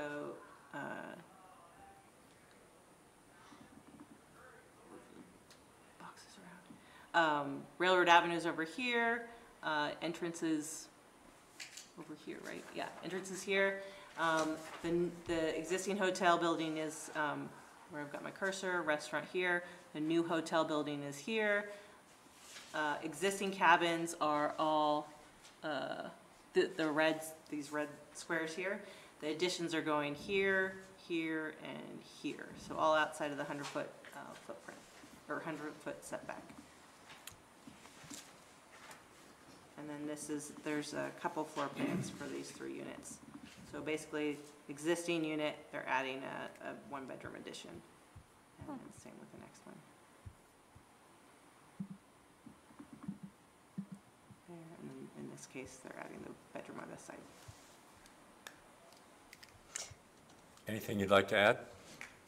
No, other than the owner and myself have reviewed the staff report and the conditions of approval. I'm just here to answer any questions anybody might have. Is there going to be any other kind of updating to the existing cabins when these are built on? Help me to understand updating. Um, You mean exterior or? Exterior and interior. Not that I'm aware of at this time. I've not received any direction from the owner about that. I suppose they might take the opportunity to maybe upgrade the appliances and some of the finishes, but we've been so far away from that level of the drawings to date that we really haven't gotten any conversation on that. Okay. I mean, I would imagine the exterior will get repainted in its entirety, just so it's cohesive, but quite candidly, the drawings have been at this early stage for so long that I haven't really gotten into any conversation with the owner about that. Okay. Is there something in particular that's of interest, or? Nope. Okay. I mean, I ask in the context of, I just have very large questions about the Northern Queen in general. It's a very large piece of property. It's a large operation, and I remember last year reviewing the project that came up in January, taking a walk around the property and just noticing that in general, there is a lot of dilapidation, and being curious about the overall intention of the owners, I think. Not that it has anything to do with our decision here today. Yeah. I'm just taking the opportunity to ask. I think it's a valid concern. I do recollect the discussions and the commentary that we heard about debris on the site. Padlocks instead of door handles on some Okay. of the doors. Yeah, I don't remember that particular one. I remember a lot of discussion about, materials like unused appliances and fallen trees and things like that. I do recall that part of it. Yeah. And, coming on the heels of Stormageddon, I think a lot of that damage was still evident. Yes. But I do recall those conversations.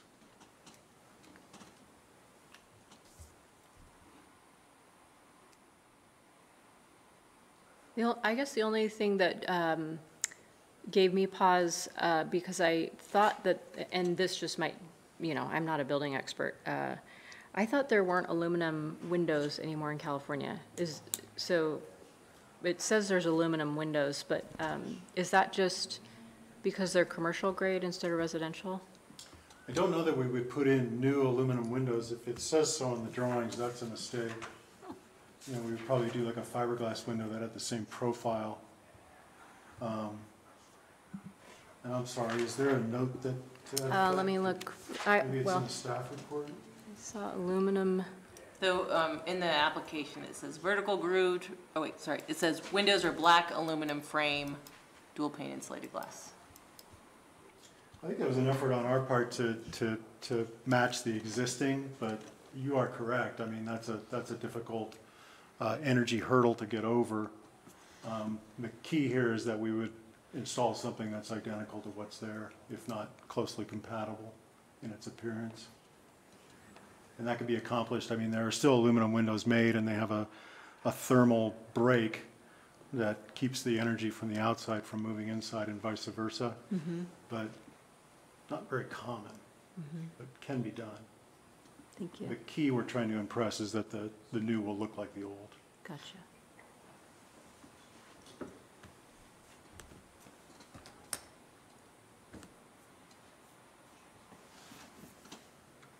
Any other questions? Not for me, no. None for me. Okay, and any public comment on this application? In the house? Anyone online? Anyone wishing to make a comment on this application, please raise your virtual hand. Doesn't look like we're having. No virtual hand? I don't get Judith's I comment. know, she had some great comments. Oh. She's now raising her. I love it. She's been invited. Hello. Hi, Hey, don't bait me like that, okay? I was gonna let this one go, but all I gotta say is, I've seen this lovely space, you know, when we first got here, it was so beautiful. They had weddings there, and it's kind of, you know, it got to where I really couldn't bring guests in for Heritage Day and house them there, and it made me sad. I know we have an old friend, Rusty Shoes, he rented one of those cabins for his son for a graduation party, and I'm thinking, you know what, that's an asset. It's a beautiful place. Whatever they do to bring it up to code and bring it into more comfort, I'm all for it. And you remember Madeline Helling, her whole railroad thing is down there. So there's a resource there that should be supported. And if they're upgrading, I'm for it. Thank you. Thank you. Thanks. Thanks. Thumbs up. Okay, so any discussion on their? I think it's pretty straightforward. Yep. I agree.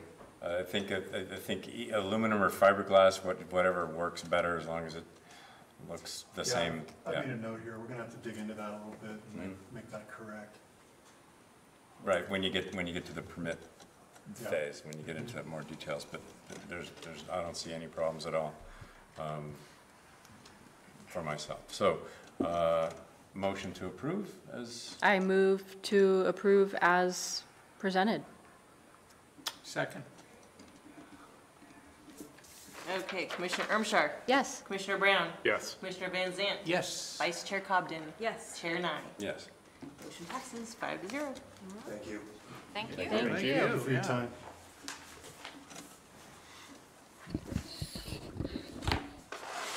Not faster than last time.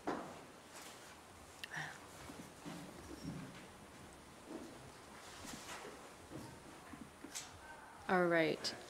Amy, I think we're at 300 Spring Street, right? No, we're Or at 3 Forks. 211. Oh, sorry, where did I get Commercial that Street. address? Yeah, that's what I meant, but I read some other words there. Are you within- I think I have to recuse myself from this one. All right, I'll have, when we introduce it and you can Okay. state it. Yeah.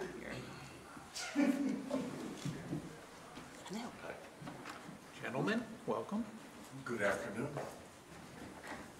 Welcome back. Thank you. Staff report here together.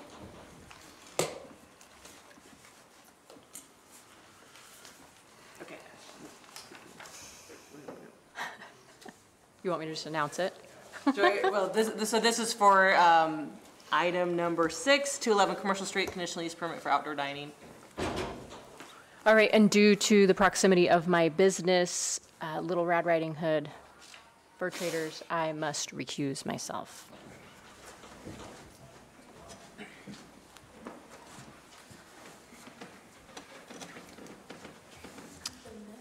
Okay, I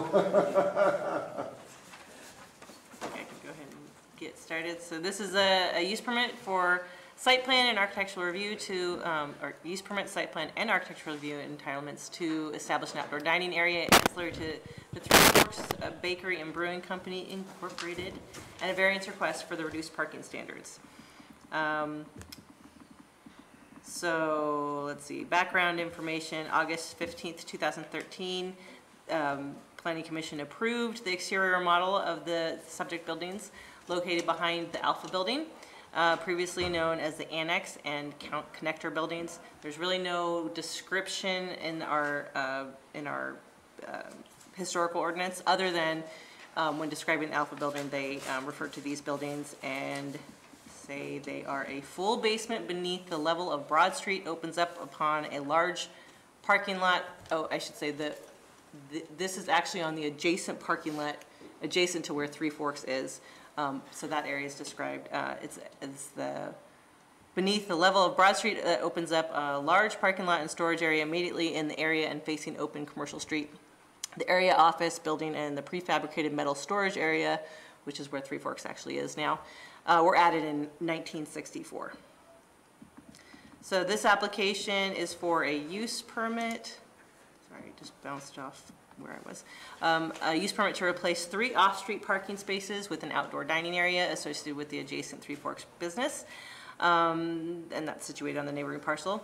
The applicant will improve the space by pouring a new concrete slab that will be flush with the walkway and ADA compliant, and will enclose the area with a metal rail consistent with the existing rail design that encloses their small outdoor patio space that's right up against their building. The property is within a base zoning district of general business, which allows for outdoor restaurant use with the approval of a conditional use permit. Existing use within the building on the neighboring parcel is already authorized as a brewery and restaurant business. It's designated within our historical district. So some of the other issues around this one really have to do with the parking variance. So essentially with the area that they're expanding into and the reduction of 3 parking spaces, that amounts to a new parking demand of that's equal to 5 parking spaces. So they're essentially requesting a variance from our parking standards by that reduced 5 space amount. Lighting, their only lighting that they're proposing is a string lighting, which and I'll show you what they're proposing here in just a minute. But it's a fully cut off string light that totally covers the light source bulb. Dark sky compliant string lighting. I don't know if they have that has actually dark sky compliant, but I think that it would probably pass that muster. I don't know where Ridgeway is. Oh. Sorry. Did you read through some of the other? I read through that. I've been to Ridgeway, not too many people have, so. I'd never heard of it until I looked up That's where I did my brewing apprenticeship. No, really? Oh, wow. Huh. Wow. Anyway, sorry to. I'll throw in that if the light source is shielded from a 30-degree deflection from a horizontal, it fits the bill, you know, whether or not it has the words. I was really just baiting Tom. Success. The Advisory Review Committee did meet with the applicant on February 22nd. The committee discussed the furniture selections and the shade cover selection and asked that the form and material be more compatible with the furniture guidelines, and the applicant has provided some updates to those, and I'll provide the material that they selected here, and I'll put them up on the screen here in a minute. But they did try to respond. The one other thing they responded to that was made at that meeting, a request made at that meeting, was that the applicant had indicated that Diedrich's Cheese business owner had expressed a preference for the shade cover as opposed to the table umbrellas because they would be less obtrusive. I haven't actually received anything directly from them, but that was what the applicant had told me was the case. So, because that was a concern of the Advisory Review Committee that that one or the other might block visibility of that business. Can I just offer a quick correction on that? Shauna actually didn't talk to Mary Diedrich. She talked to Denise, who's the manager there. Okay. And that was her opinion. Okay. Sorry, I misunderstood, I think.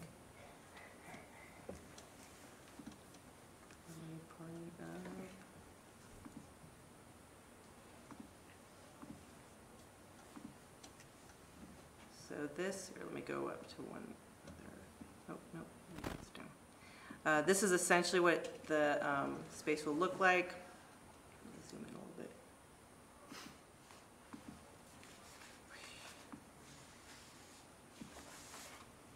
The graphic of the place, and it's very, very dark, the image that's up there, but their existing enclosure will essentially be the same, with the exception of they'll have some larger posts that will essentially hold the shade structure and the lighting. So that's where it will be. The entrance to Three Forks is here, and it'll be these three. Keep pressing on things. Three right in the front, adjacent to the sidewalk. Will be where it would be enclosed. This is probably a better view of the existing. These are the string lights they're proposing. The bulbs fully The light shielded. source is shaded. Thank you. So they did provide some options for different kinds of furniture. I think at the advisory review meeting, Shauna had expressed an interest in trying to have something that was easily movable for her staff. So she felt these fit the bill there. So options for the Planning Commission to consider. And same with table options. And then I'll zoom in on the shade structure, because that was something that the advisory review committee had some concerns about. They changed it from sort of a triangular shape to this, it's sort of just a squared off rectangular shape. And that gray color, I think, is the, yeah. Match the building, the color of the building. And that's what I got.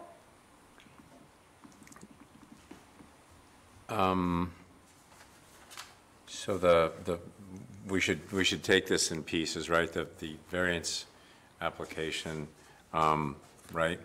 Yes, yeah. And I don't, did we hear the justification or the narrative for the variance For the variance, ask? I can let me go back and try to remember what I wrote. Hold on, close this, stop sharing, actually.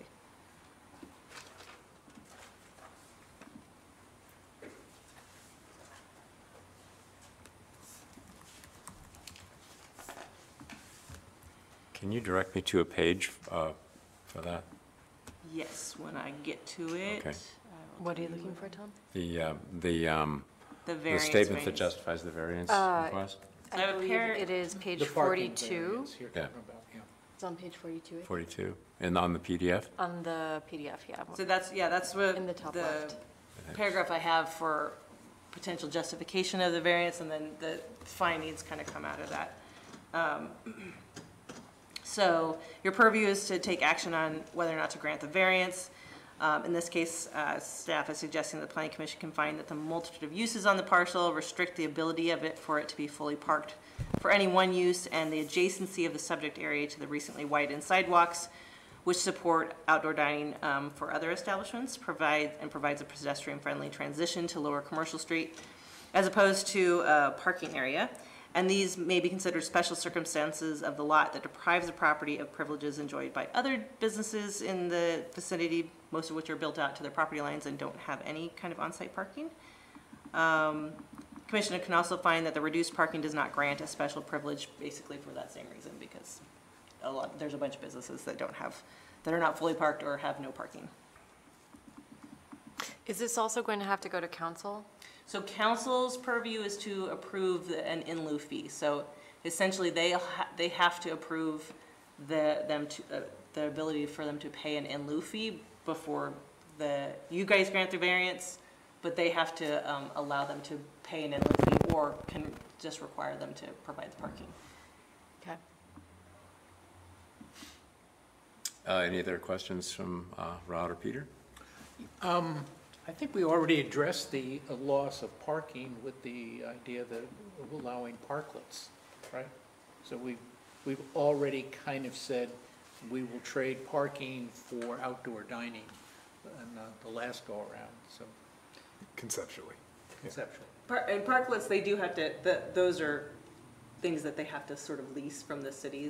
They're a little different, because this is a private property, so we're gonna lose the parking in perpetuity. The parklets, they have to lease on an annual basis, I Yeah. think. Yeah. But as long as they're operating, there's loss of parking, Right. and we've already kind of adjusted to that. So I have anyway. let me ask another clarifying question. The parking lot is private, it's not taking from city parking? Correct. Okay, thank you. Okay. Right. It actually, if I may comment, Please. Gary Temple, representing the owners, that parking lot, for the last 10 years, for all intents and purposes, has been a city parking lot.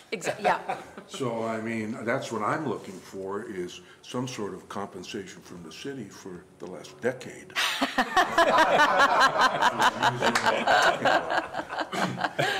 touche. At least renegotiated in arrears for losing all that ground. Glad I left my checkbook home.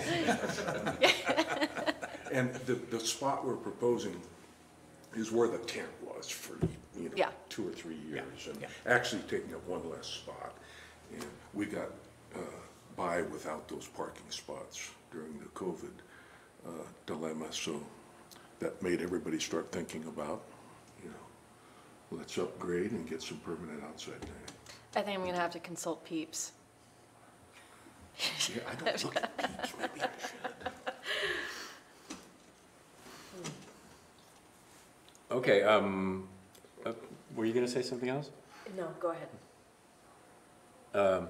And Yeah, please. okay, I'm looking at the proposed patio shade cover. And there's a solid wall in the back.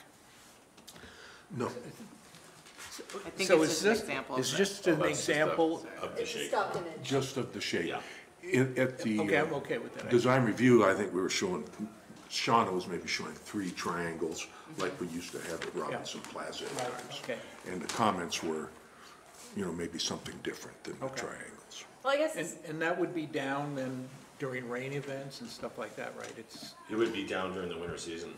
period. basically. Yeah, period. Okay.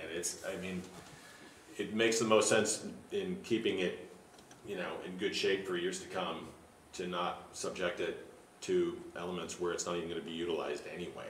And, if we have a normal winter, it's not gonna provide much seating outside anyway. And this Okay. winter, probably Okay. none at all.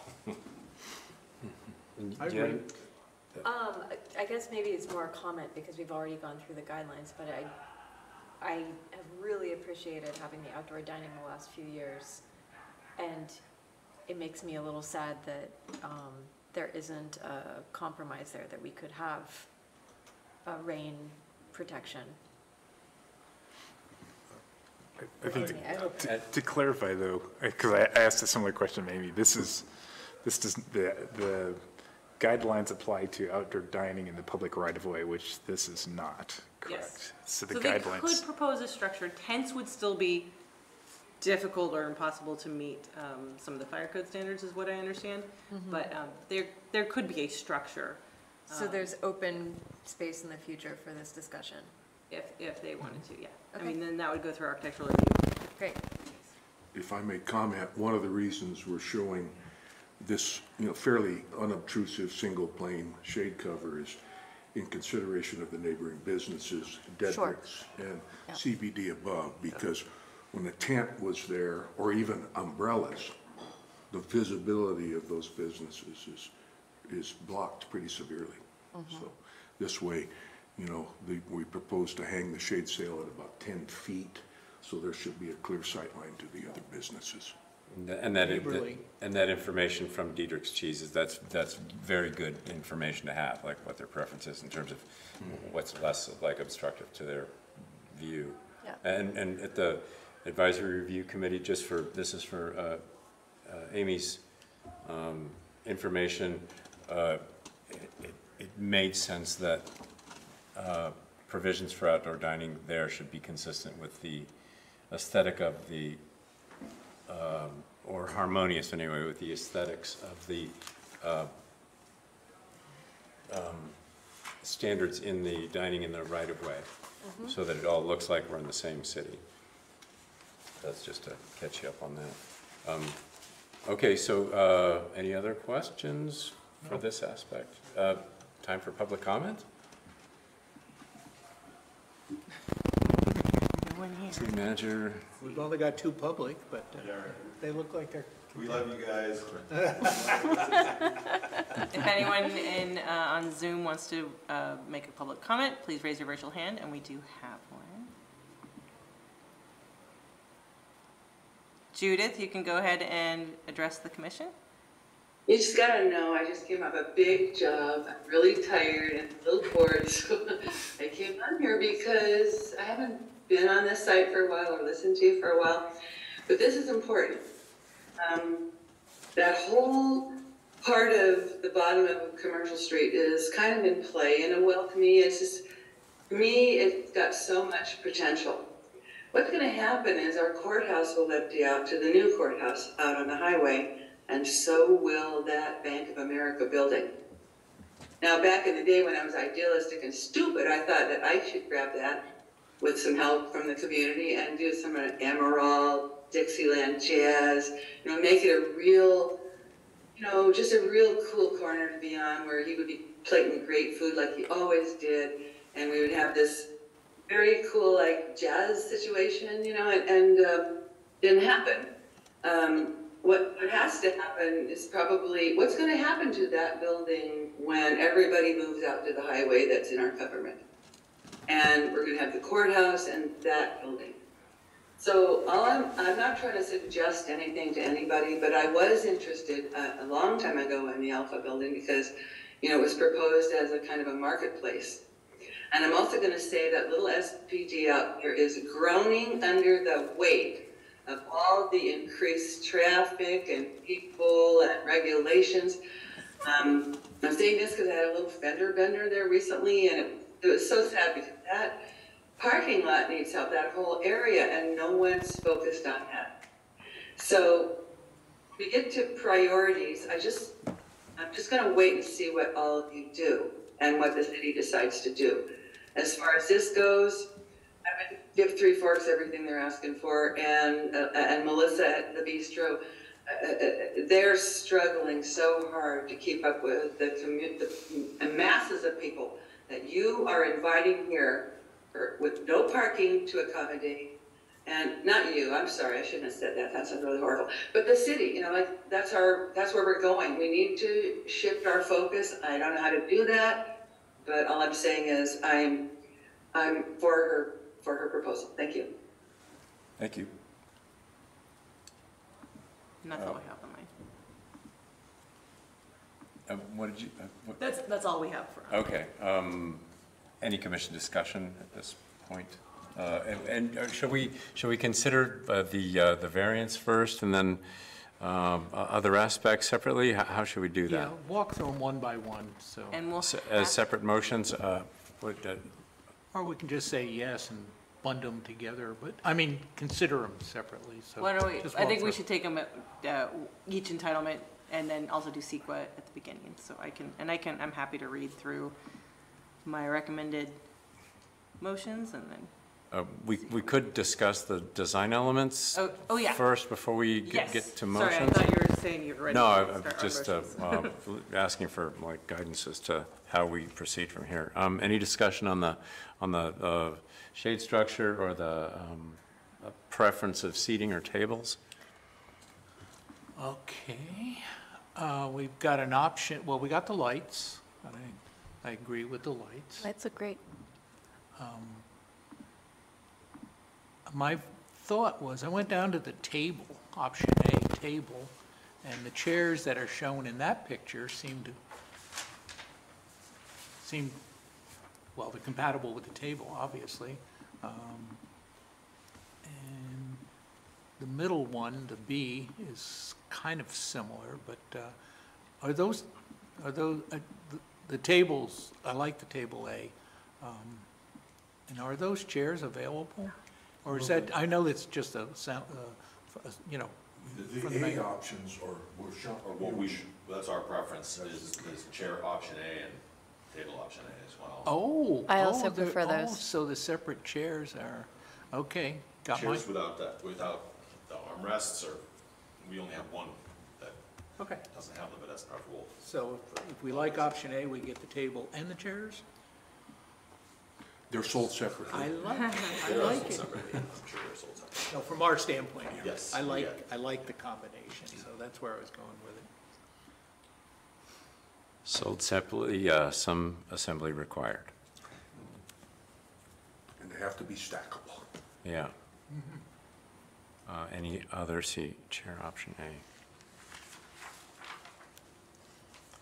Chair option C, I'm presuming is steel. Yeah, they're all metal. So they're, what did it say? It was The coated, East-coated powder-coated steel. aluminum and steel. I think they're all the same. Yeah, option C is steel, just, What I like about A is that it's easiest to clean. Oh, good point. And it also looks like it's going to be easiest for their staff to stack and move. yeah, that seems clear. Also, light and really easy to orient into a stacked, I also think option B is probably the least favorable of these. Yeah, it's very contemporary looking. It's very contemporary looking. It looks like it could be, I realize that it's. Resin. It's, well, no, I take that back. It's not steel. It is resin, so it does look like a plastic chair, because it is a plastic chair. Is there any benefit to have it match the ones in Robinson Plaza? I mean, just for continuity's sake, or for the kind of look of the town? I personally am not wedded to that, given the distance between the two and such, so. Yeah. Matching is not required and not always a benefit either, so. Yeah, So- it's gonna be in a zoned off area by itself, I think. Right. So, I'm okay with it. Well, just to. Kind of an oh, go ahead. off-trail discussion, but to answer that, they intend to take the chairs in, stack them on a regular basis, and the ones in Robinson Plaza are steel and heavy and really hard. I mean, it's a, from a practical standpoint, it would be unfriendly. Or we'd have higher turnover. Yeah, right. I never tried to stack the ones in Robinson Plaza, so I don't know all of them. Weightlifters may apply, yeah. So just finishing up my comments on the design elements, yes, that, I guess that's my comments on the table and chairs.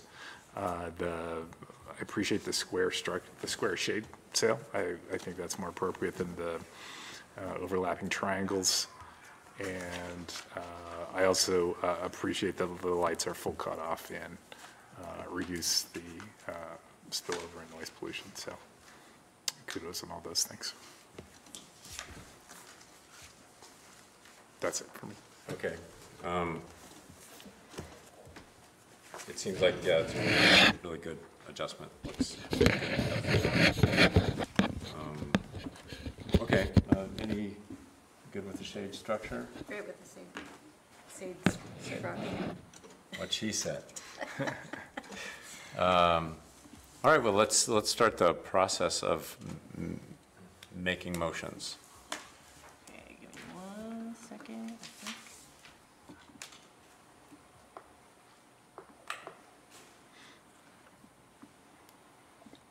Okay, so the first recommendation is to determine that the project is categorically exempt from environmental review pursuant to section 15301E of the California Environmental Quality Act. Guidelines for projects characterized as existing facilities. I'm sorry, it should be infill. Sorry, hold on.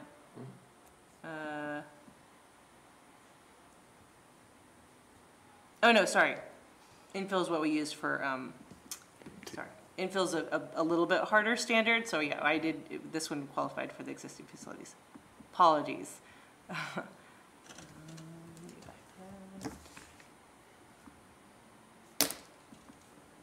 characterized as existing facilities, including additions to existing structures, provided that the addition will not result in an increase of more than 50% of the floor area of the structure before the addition where public services are available and the area is not environmentally sensitive. I'll make the motion to approve it as stated. I'll second. Okay, and Commissioner Cobden? Yes. Sorry, I don't usually start with you. Commissioner Van Zandt? Yes. Commissioner Brown? Yes. Chair Nye? Yes. Motion passes 4-0. See how versatile we are? Did you say yes? I did. Oh, good. I did. Okay. Approve the proposed use permit subject to conditions of approval, making findings A through C pursuant to section 17.88.20 of the Nevada, I think it's 020 of the Nevada County Municipal Code. So moved. This doesn't include the parking, right? Okay, yeah. Got it. It's not, no, the variance will be for the parking. Okay, got it. So Peter moved. I'll second it. And Commissioner Van Zandt? Sure. Commissioner Brown? Yes. Yes. Vice Chair Cobden? Yes. Chair Nye? Yes. Okay, Commission approves the variance request for reduced parking, making findings A and B pursuant to section 17.88.030 of the City Municipal Code. If we could, I think our comments before were on the aesthetics. If I could make a brief comment here on the parking, I just support, I think this is a generally higher use of our city spaces, along the lines of what Judith said. Although parking is necessary, we need it for tourism and visitors and such that, a place like this, which is essentially in one of the hearts of our historic district, this is a much better use of that. Accommodates many more people in terms of it, so let me get that stated. The variance is well justified. Exactly. I agree in that. I think that was really well put, Rod. Yeah, Thanks. thank you. Yeah. And going back to an earlier discussion, looking up the hill towards the courthouse, the chances are we're going to pick up a parking lot or two. Oh, we don't know, Peter. We don't know what's going to happen. I know, but I'm saying that would be a possibility depending on what goes in there. And back to the true. matter at hand. The future's wide open. Ooh, do you know something we don't know? I know all kinds of things. I move to approve the variance. Second. Commissioner Van Zandt? Yes. Commissioner Brown? Yes. Vice Chair Cobden? Yes. Chair Nye? Yes. Motion passes. 2 more. Okay, Commission approves the site plan subject to conditions of approval as may be modified at the public hearing, or pursuant to section 17.88.010 of the City Municipal Code, making finding A in the staff report. I'll move for approval of this. Second. Commissioner Van Zandt? Yes. Commissioner Brown? Yes. Vice Chair Cobden? Yes. Chair Nye? Yes. Last one. The Planning Commission, acting as the Architectural Review Committee, approves the architectural review application as conditioned for the proposed outdoor enclosure located at 211 Commercial Street, making findings A and B in the staff report. For table and chair option B, should we throw that in there? Wait, table and chair option A. A, sorry. Findings A and B. I had the wrong, I meant what you said, but that's not what I said. You got our attention. It was a test. Are they listening? So moved. I'll second.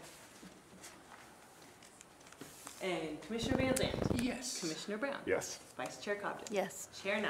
Yes. Motion passes. Woo.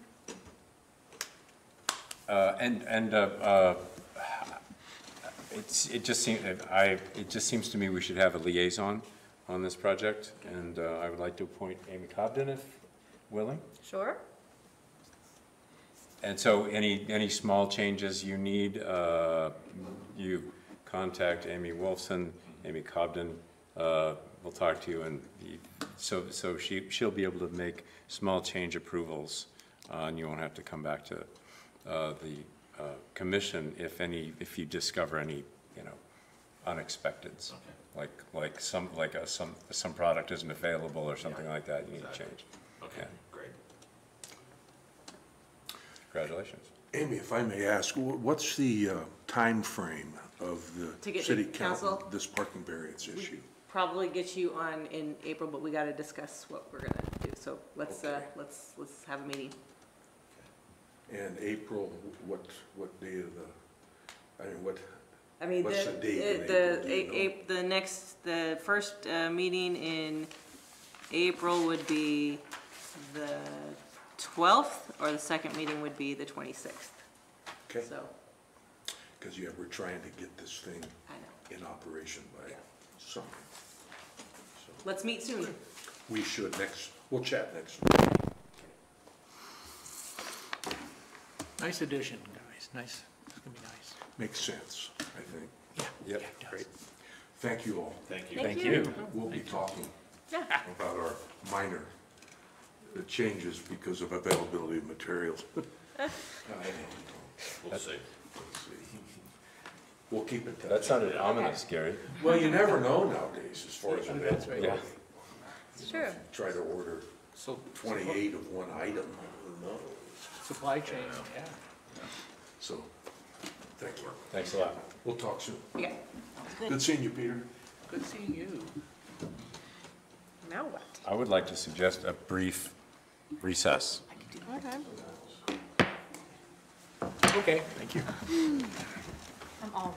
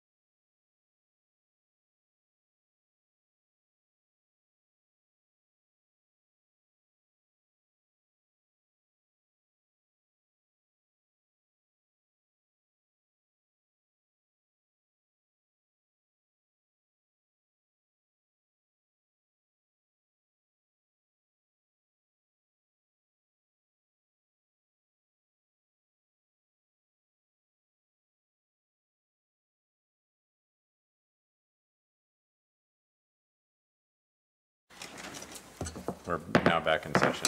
Tap, tap. The next item, what is it? Dark sky. Number 7. Item 7, discussion of dark sky outdoor lighting standards. So at the February 16th meeting, the Planning Commission requested that staff add a discussion item regarding the drafting of a citywide dark sky ordinance. I've attached the International Dark Sky Association Community Guidelines, as well as the lighting ordinance that was recently amended for the community of Ridgway, Colorado, which is a small incorporated foothill town. And there were some ordinances that were pretty convoluted. This one seemed really straightforward, so I liked it. And they had sort of similar demographics. They're like a town of 1,000, but they're a little foothill town. They got certified by the International Dark Sky Association in 2020 after amending their ordinance. Some things that the commission may want to consider are things like the perimeter lighting in downtown, and or things that will have to come up when we're actually drafting an ordinance, if that comes to fruition. Can I just clarify what you're calling perimeter lighting? I'm calling the bulbs on the outside of the historic district. Gotcha. Okay, thank you. Yeah, that's what I call perimeter lighting. Like To be clear, outlining the buildings. the buildings? Yeah. Okay, the kind of Christmas Exterior light. roof line lighting Okay. color. Is that right? Yeah. Since we're the supposedly purveyors of the whole thing. You're in charge of it. It's your thing. So that's all I have. I'm happy to bring up any of the things on the screen from the guidelines, from the Dark Sky Association guidelines, or any Ridgeview standards. But essentially what will have to happen is we'll take this item to City Council if that's what you guys would like for me to do, and get their buy-in to actually have staff draft an ordinance, which would then come back to you for kind of nitpicking. I'd like to take the process a little out of order because we have Stuart Baker here, CEO of the Chamber of Commerce, to make a public comment. Thank you. Chair Nye. Yeah, so we see this as an opportunity to market Nevada City in the way I think all of us here really want to market this town for tourism. If you've ever looked at a map of the United States, we are actually in a region of the country that is actually contains dark sky versus like LA or even the Central Valley, you know. I mean, we are really in an area because we're in where we are in the Sierras, us and like the center of Nevada are dark sky areas to begin with. So we see this as a wonderful opportunity to differentiate ourselves from some other neighboring communities that we won't mention, but you know, we're darker in our skies than a lot of places around, and I just think it just adds to our to where we'd like to go in terms of marketing ourselves environmentally and the outdoor community that loves us. So it just fits in perfectly. So the Chamber supports it. We're happy to, through our merchant meetings, promote it and talk to it, use that as an opportunity to have folks give us feedback. If they have concerns, we are happy to do surveys with property owners like we do with the exterior roof line lights as well. That would just be one thing. I know we're in a process. I'm going to be presenting to the business committee of the City Council about expanding the time that the exterior roofline lights are happening, because there has been a lot of support for that. So that this has to somehow work within that, and that's just something to consider, because it does feel like if it's a popular vote that it would be voted on to expand it. So that would be one thing to discuss. And then lastly, I'm just kind of curious. I know that the post office next door has incredibly bright lights at night in their parking lot. And I know that since they're a federal agency, I'd be just curious to know if an ordinance like this has any purview there or any ability, because that would be a really key part of the downtown. So to see about making adjustments to if it's possible. And I know that there have been safety concerns there, but again, this is about the lights going up towards the sky, you know, and not maybe as much towards the ground. But anyway, those are the only comments I have. Any questions on chamber, et cetera? Nope. I do have a question. The business owners would like to expand the use of the outline lighting, perimeter lighting beyond all the time? Yeah, well, that's part of the problem. So we were tasked long before I ever started with the role of being the police in this case, but we have no ability to come down and if anyone doesn't comply. So we're just left to send things out like, you know that they should be turned off now, and you know they should be turned on now, and generally they're rule followers and they're rule breakers, and nothing has really been happening.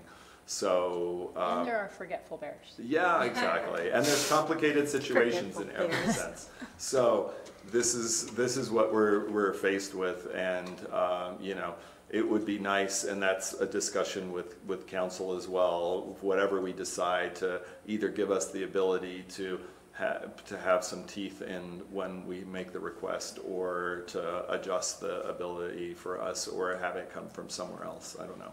Because it is not working right now, honestly, because it's really hard. This fall, I had to send about 4 emails out to get everyone's lights on, so the lighting consultant could come out and look and make sure that all the bulbs are in place and all the light fixtures or systems are working. And so that was, it takes a lot more time than one realizes to just get the word out. So. And would you discuss it with business owners? Discuss a dark skies idea? Sure, I would discuss that probably separately, because we see this as a really positive initiative, and the whole rooftop lighting thing is a little more, I don't want to say controversial, but I don't want to confuse the two or tie the two together, because I think people honestly should be in support of this independently of that, and make a decision on each topic and figure out how. I mean, Sean just had mentioned that there are compliant lighting, that is dark sky compliant lighting for the purposes that we have, that I guess, I don't know, would the bulbs kind of go just kind of like not up, or? Yeah, they have an enclosure over them. An enclosure, but that would be an immense cost, and I don't see it in this current economy, et cetera, but just down the road. I think I read something too, that some of the strategies for outdoor lighting that maybe is projecting out, I forget the terminology for that, but is even something like the lights get turned off 2 hours after sunset, like some of that kind of stuff. Where what about just putting them in a timer? That's what I'm saying. As a city, can we just provide a timer to every well, business that has an outlet, and then? It's another herding cats thing. I mean, a lot of people are on timers. A lot of people have systems that are so janky that timers won't even work. I mean, I've heard everything. Oh my goodness. So it's, you know, sure, it's standardized, but that then brings you to the 20th century. Do we need a committee? Electrical outlets and things. I've heard every situation brought to me, and it's unfortunately very not uniform. Just, and Wendy's comment too, one question I had for you was the International Dark Sky Association guidelines here have a restriction there. Sign illumination shall be extinguished completely 1 hour after sunset and remain off until 1 hour before sunrise.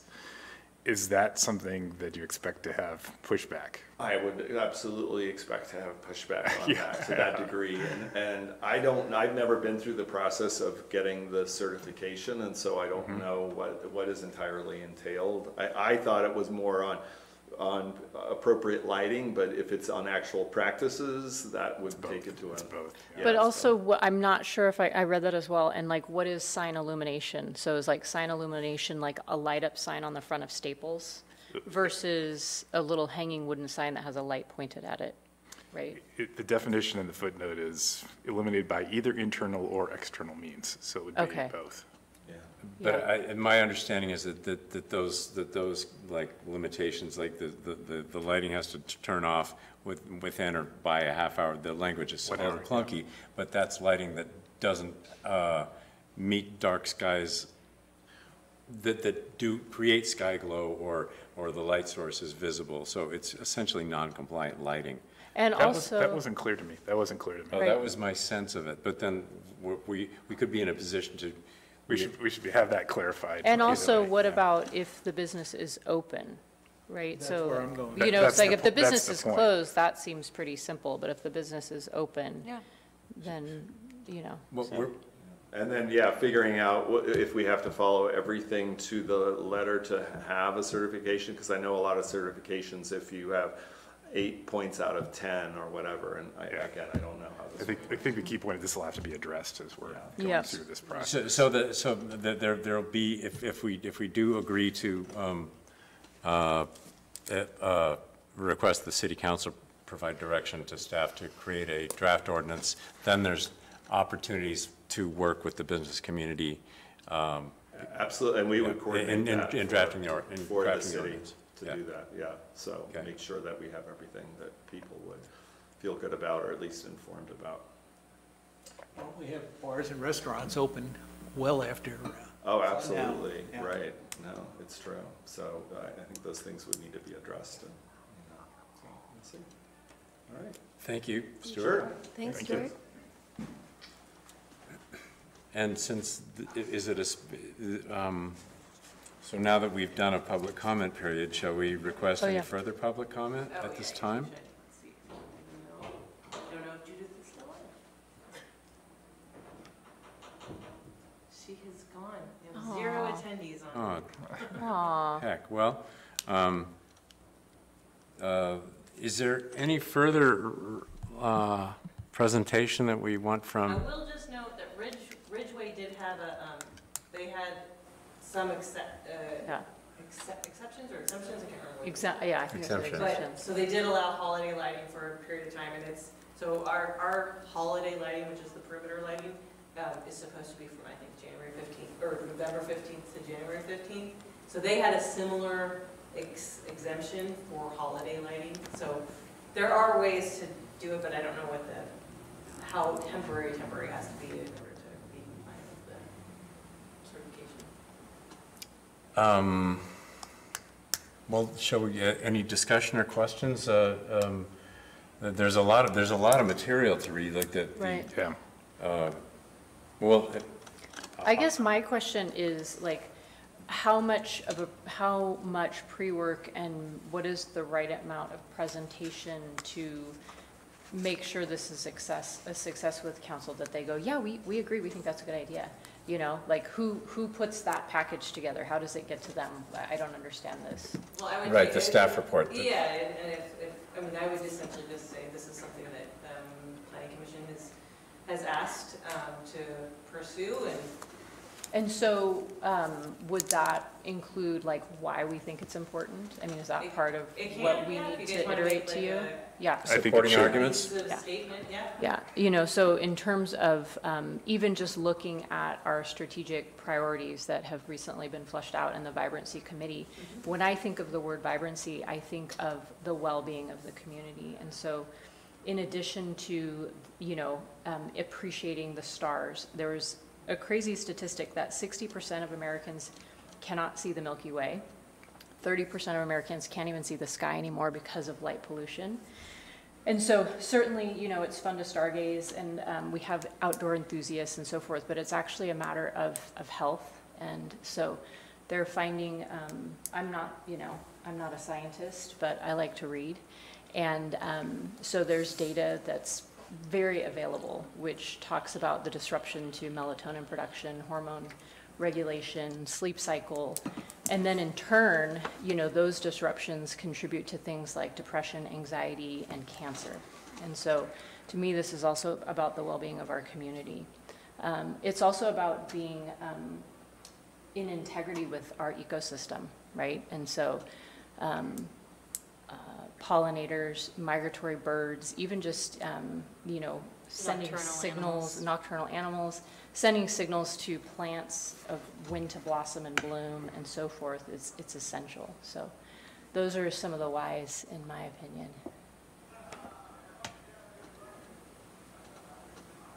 I have a few comments.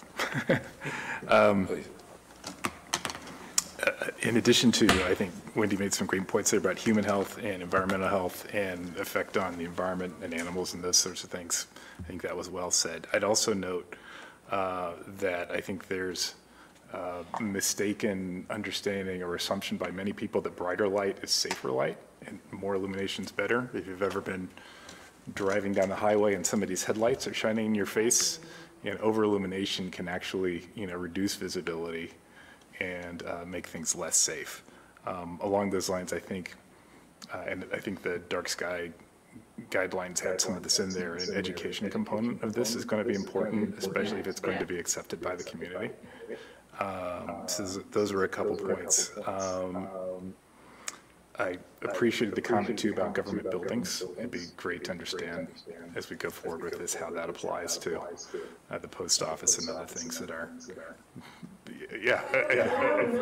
I mean, certainly the city's building, I don't know if we could. I think just to note it when you're putting things together and to understand what that impact is. You don't know if you can control what? The post office. I got you. Yeah. Maybe we should ask that question to the council. I think it's also the county too, right? Because the county buildings are, The county buildings are. right, so I think the question would be how that applies to the county buildings too. Generally, I think they are, but they might Want to It would be good to, if they're exempt, it'd be good to reach out. I would love to inspire Grass Valley to participate. I looked at the light pollution map. Has anybody seen that? Yeah, and so, I mean, it makes sense. You'd assume so, but like Grass Valley is obviously contributing, you know, even more. And we just have one little hill, you know, that separates, and so that glare, that reflective light on the clouds, even as we become dark sky compliant, like, you know, hopefully our neighbors want to do it too, you know. I'd also note that just in my, you know, I moved here in 2006. I remember a friend had a telescope and he brought it and we set it up on our deck at the time. And it was great. You could see lots of stuff. You know, since that time, you know, now that I have 3 neighbors with bright lights that, you know, glare in. I mean, this is just, I see outside my kitchen window now, you know. And I don't think it's, you know, malicious or anything. I just think people don't understand. So I think it's important to do this. Also, on a related note, I think this is becoming almost a competitive thing among communities. And in my work yesterday, I was working with a client in Mariposa County, and I asked about issues that were coming up, and this is all transportation related. And they raised dark skies as an issue there that's becoming very big in their community. So I think our timing on this is very good. That's great. And What do we think would be reasons people would not be in favor of this? Obviously, what is the expense to their fixtures or renovations? I think that could be an obstacle, but I think that's a key thing, and also like the model ordinance here included a phase-in period, so I think we'll have to carefully address that too and consider that. So to that, and I try to think in compassionate terms about people who favor really bright outward directed lighting, and I think especially people who have come maybe from suburbs. Right. They're used to it.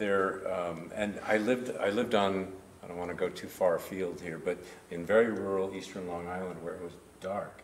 And a lot of the people who came for the weekends lived in New York City. That used to happen here. Where there is no nighttime.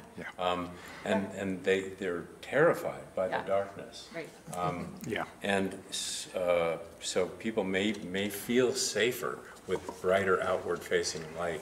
And I did a little research, just very cursory, about Pittsburgh, Pennsylvania is a dark skies city, and they report no increase in crime rate by reducing the outward directed light. There's plenty of lighting still available in like pedestrian areas, of course, because it's controlled, like where you're walking, areas that need to be seen are lit, but there's no increase in crime rate. at least as far as I have found so far. So, so there'd have to be some education regarding, like, it's a false sense of security, at least statistically speaking. And for the person who's going, well, I don't feel unsafe about the boogeyman, I feel unsafe like I can't see where I'm going. And so the point is that the lighting will still direct and give you visibility to safely walk. Yes. I think that this is a good opportunity to be considerate of how we communicate the intention and the outcome. Yeah. Because I can think of a number of people in my life who would, I'm sure, appreciate this effort, but who also would make note of the fact that they have trouble seeing, driving, or backing up, or doing who knows whatever. I think that being clear about what the outcome's going to be and how things will change is really important. So maybe, you know, when you hear dark sky, people might go, oh no, there's going to be less light to see, and perhaps, but it's not even necessarily as much about less light as it is directing the light in the right places. Right? I mean, is that? It's a big it's keeping the component. useful light and eliminating the light that goes off that into is space that is actually- not useful. And it's confusing. It's targeted light. Targeted, yeah. And to Rod's point regarding safety,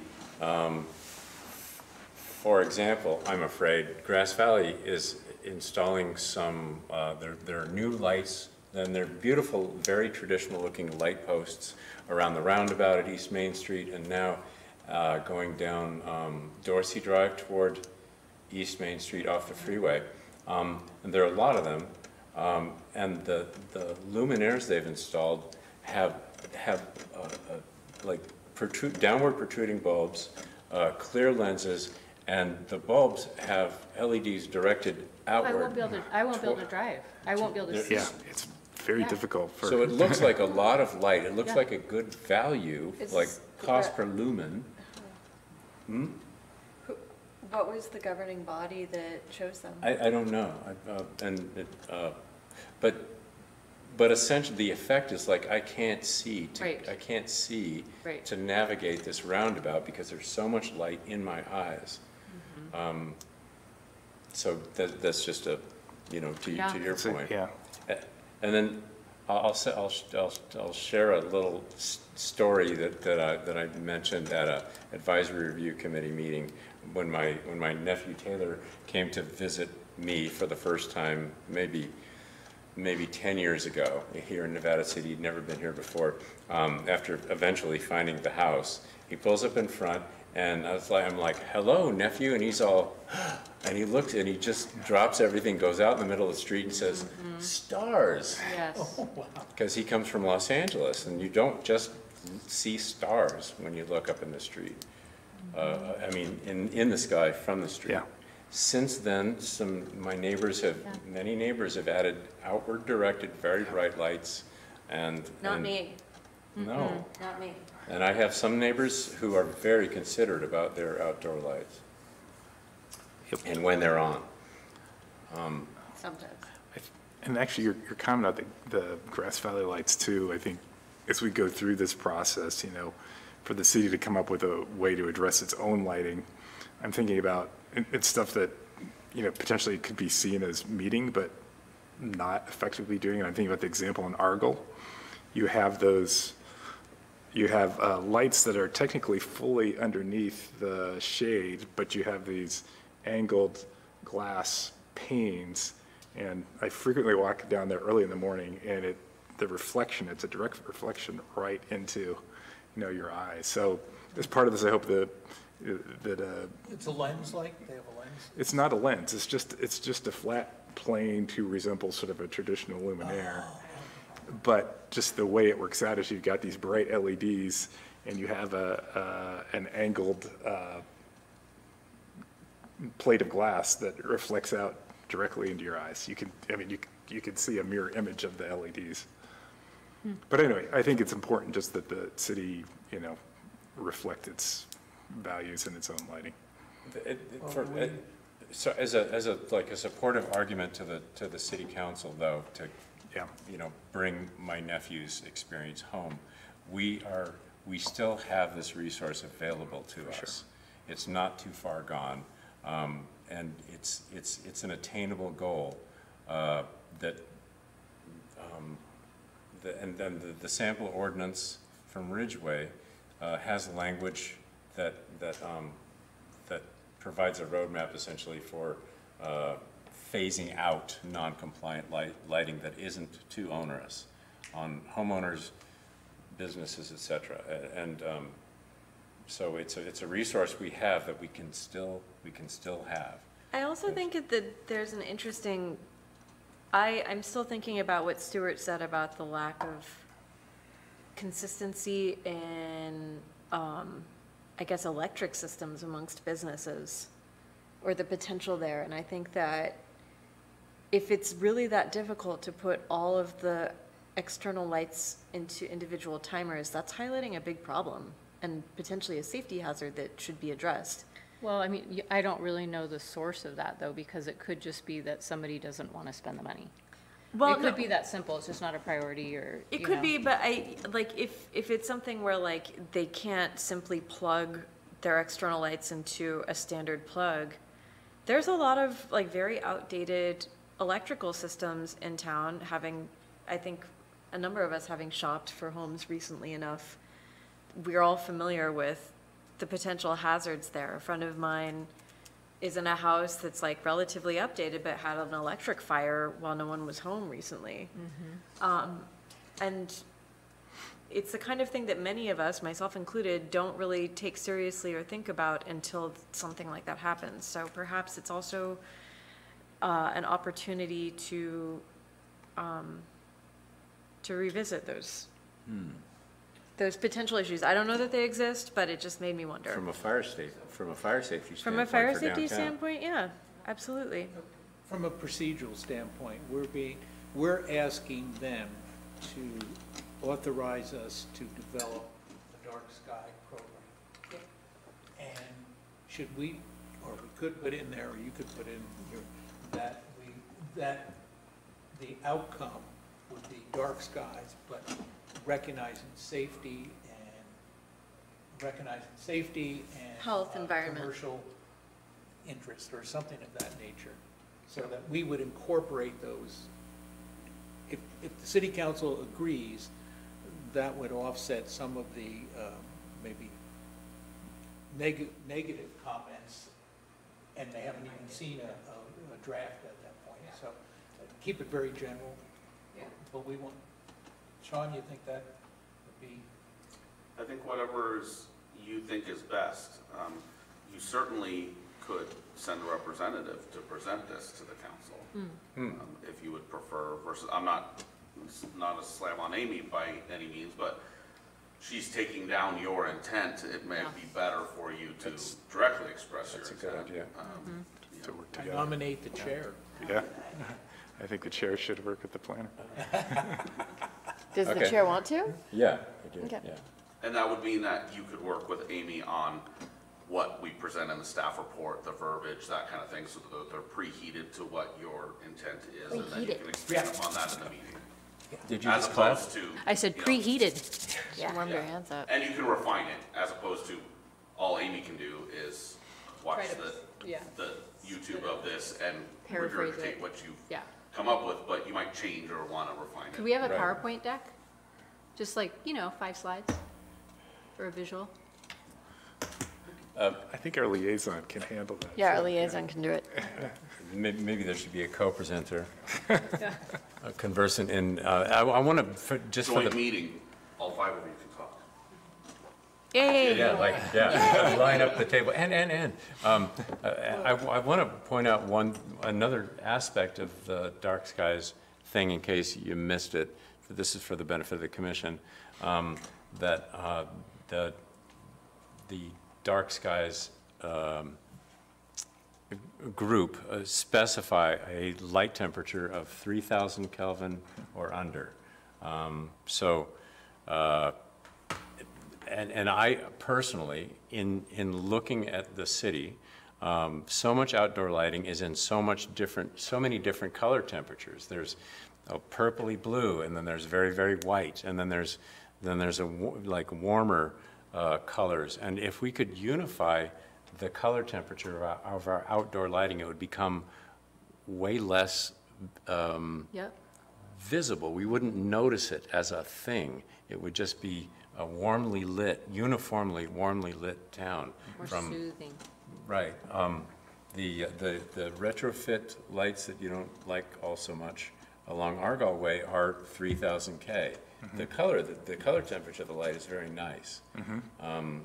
It has a warm, almost incandescent color. Yeah. So it also Color's unifies. okay. Yeah. Yeah, the color's okay. That's not my concern But about those. so if we were to do that, we would unify the light color of the whole city. There's some really interesting, like I saw in, I want to say it was Berlin, they have an example of how they're doing dark sky compliant lighting using alternative styles of light bulbs that are creating almost this very amber light, which, you know, some people don't care for, but there's a lot of different ways that it's being approached too, so that you get a broader illumination than just like really funneled down, but it's not disruptive to, you know, the light wave frequencies that are really reflective off the sky or distracting, you know, migrators, things like that. So When I was doing some research on this, I found this good graphic about the light temperatures. Yeah. One more comment too about sort of the retrofitting of the existing. I mean, one thing that might be considered is the city waives fees for a lot of things, and if yeah, if we could potentially, this is just an idea, but like deduct, you know, money spent towards these retrofits from fees or something along those lines. Yeah. Or research and see if there's some other kind of like national incentive. Or if there's other financial support, even better. Yeah. Or tax reductions. PG&E rebates. Oh, sorry. Oh, you mean it? Yeah. Well, I was about to get so snarky. Yeah. There might be something though, Yeah. seriously, Yeah. right? So. Yeah, that could be. Also to note, I had a conversation with Brian McAllister regarding, let's see, installing retrofit cutoff devices on the PG&E streetlights, and they exist. Appliances that attach to the existing new PG&E newer LED streetlights, and Which ones are the PG&E streetlights? all of them. Oh, okay. All the new ones that are just really small Yeah, and luminaires, really like- bright. Yeah, Yeah. really bright. Yeah. But actually, in not a terrible color temperature, it's probably 4000 K. But we can request that PG&E install those for a fee per fixture. But the streetlights can be brought into compliance too. It's a budget item though. But that's a possibility because they are retrofittable. So that's a goal of, that we could work on in the dark skies process of a more uniform light temperature throughout the business area? Is that what you're saying? Well, dark skies, the dark skies organization says all lighting has to be 3000 K or below, or warmer. So that's right out the door. Okay. And then the PG&E, the retrofit for full cutoff appliances or you know, adapters for the streetlights are available. They just need to be requested and go into place, and they install them. I know too that I was, a couple weeks ago, I was in Oro Valley, which is a suburb of Tucson. Very sprawling, Yes. giant suburb, which is, I guess I could say horrible in many ways, but there are a couple good things about it. They have bike lanes, and also it was built with, you know, this lighting in place from the beginning. Yes. And- I've had that same memory. I Yeah. was like, I think Tucson was dark sky Yeah, compliant because of the it's telescopes very- that are there. Yeah. And And it feels good. it feels very good, you Doesn't know. it? Yeah. And also, once everything's in place, there are a couple here and there that were not compliant, and boy, those jumped out at you when they weren't compliant. Yeah. But, I mean, it's doable, and it makes a big difference in a giant sprawling place like that. How It would made you a huge describe the difference. feeling?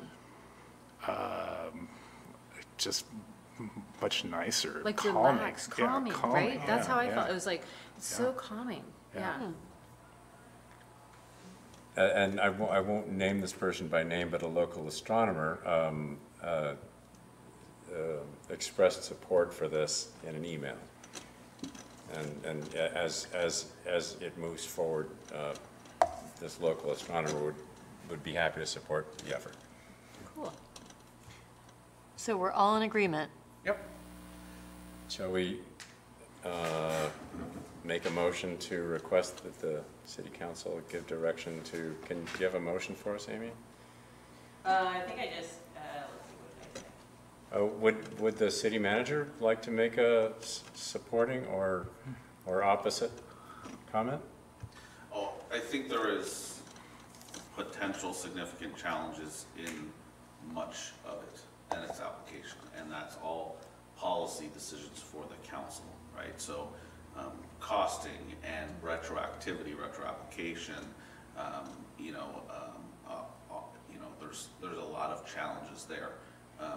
Nonetheless, those are things that are beyond your purview, and if this is something that you want to work on, you ask the council to do it, they give it back to you, and you build the best thing possible, knowing that the policy decision makers may chop off pieces and parts or defer their implementation or other things, but I like the idea of, starting with this group and building the best thing you can. I think I talked to you earlier. I was in 3rd grade when Haley's Comet came through town. We went to the old airport.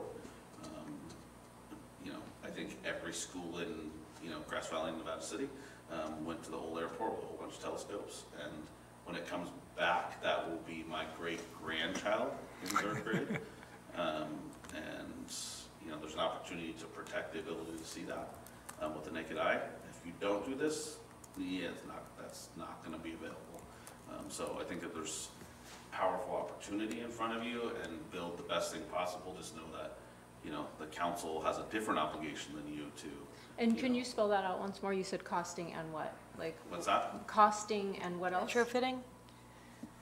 Well, those are two big ones, but, the actual ordinance and the reason you want to do it is different than the policy implementation to actually impose such a thing on the community. So like managing the implementation, is that kind of what you're saying? No, just any part of it, just like anything else. We just adopted a new ordinance on vegetation management and defensible space, and that was 2 years in the making with a whole bunch of upset people at different points in time on different committees, and so there's a difference between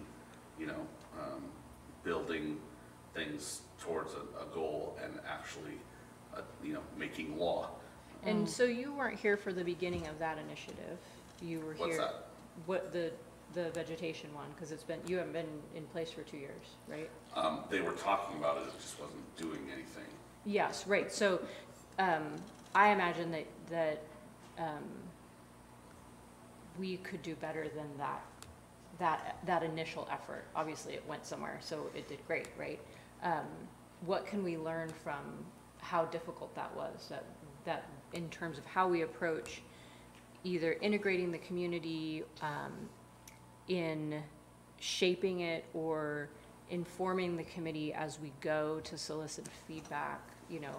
Any recommendations in that regard? I think having multiple views of it, not just identify all the something gets brought to you stakeholders, and yeah. you talk about it and you adopt it, but bring back the framework for discussion, invite the stakeholders, bring the chamber, bring community members, bring astronomers in to hear the varying viewpoints, and especially the dissenting opinions.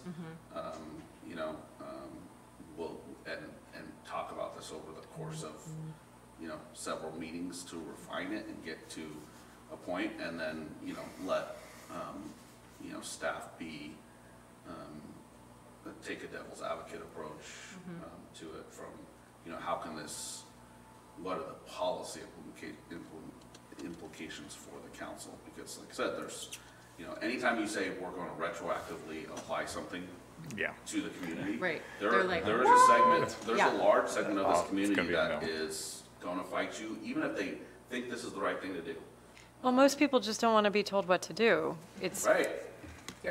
It's so simple. Yeah.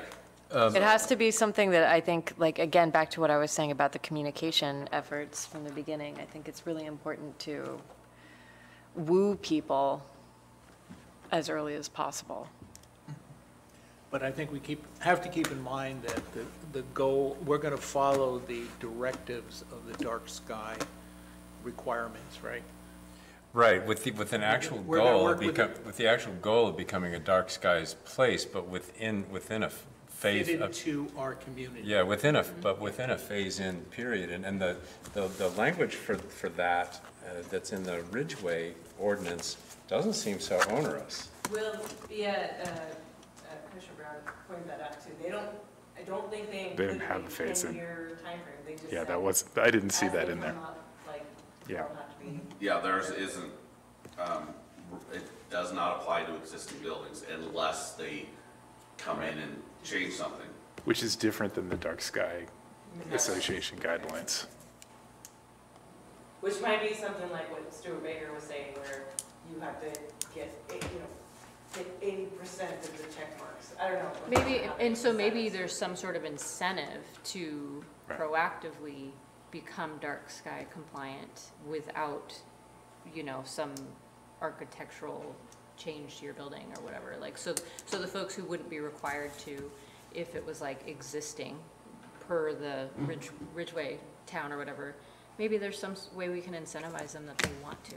That was my thought, like with the Yeah. fees and stuff Yeah. like that. Well, and peer pressure and actually seeing results might be encouraging too, but to stay focused like unerringly on the goal, will get us there more than if we're prepared to stop halfway there. I was thinking they'd just get a sticker on their window that they're like, I'm dark sky compliant.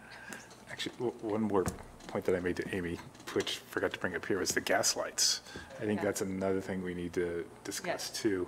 Also, I think it's a huge benefit for the gas lights. I mean, I mentioned this in my email to Amy, but if you've ever been downtown, When the there's power's not, out? when the power's up, there's not much good about a power outage, but dang, the Yeah, downtown is they're wonderful. gorgeous when the Right. power's out. It's really beautiful. And It's some, really some, beautiful. some supporting documentation, maybe like photographs of Broad Street when the power's out, but the gas lights are on. Yeah, and if the historic, community, gets behind it and things like that, I think it can be helpful too. If I may, Chair and I, the problem with that is almost certainly those will go away in the next 5 years. They are hogs of natural gas, and they are not historical. Yeah. So those two things will almost certainly, the state will preempt and outlaw those kind of things, just like you're already seeing with electrification and, no additional natural gas connections and things like that. I'm curious how much it costs And I'm last certain month. that beautiful LED Shame. retrofits. $40,000 a year in gas. I'm sure it was higher last month too. He probably spent that much, But yeah. it's coming back down. I got a notice from PG&E. I'm certain though that beautiful LED retrofits of those lights will be available. Or something doable. else There we because, are, I mean, that's what's on Spring Street, we don't have gas on Spring Street. Right. Yeah, and or you can something else tell. because the LED lights are actually not good for your health. That's Well, what so I'm that's reading. actually, that's not. Is that not true? It's Is it only not- based on the The Kelvin? color It's the temperature. color temperature. The color It's, temperature. the whole arguments around blue light and what they do to us are very, like, at least as far as blue light blockers go, like, that's absolutely out for the jury.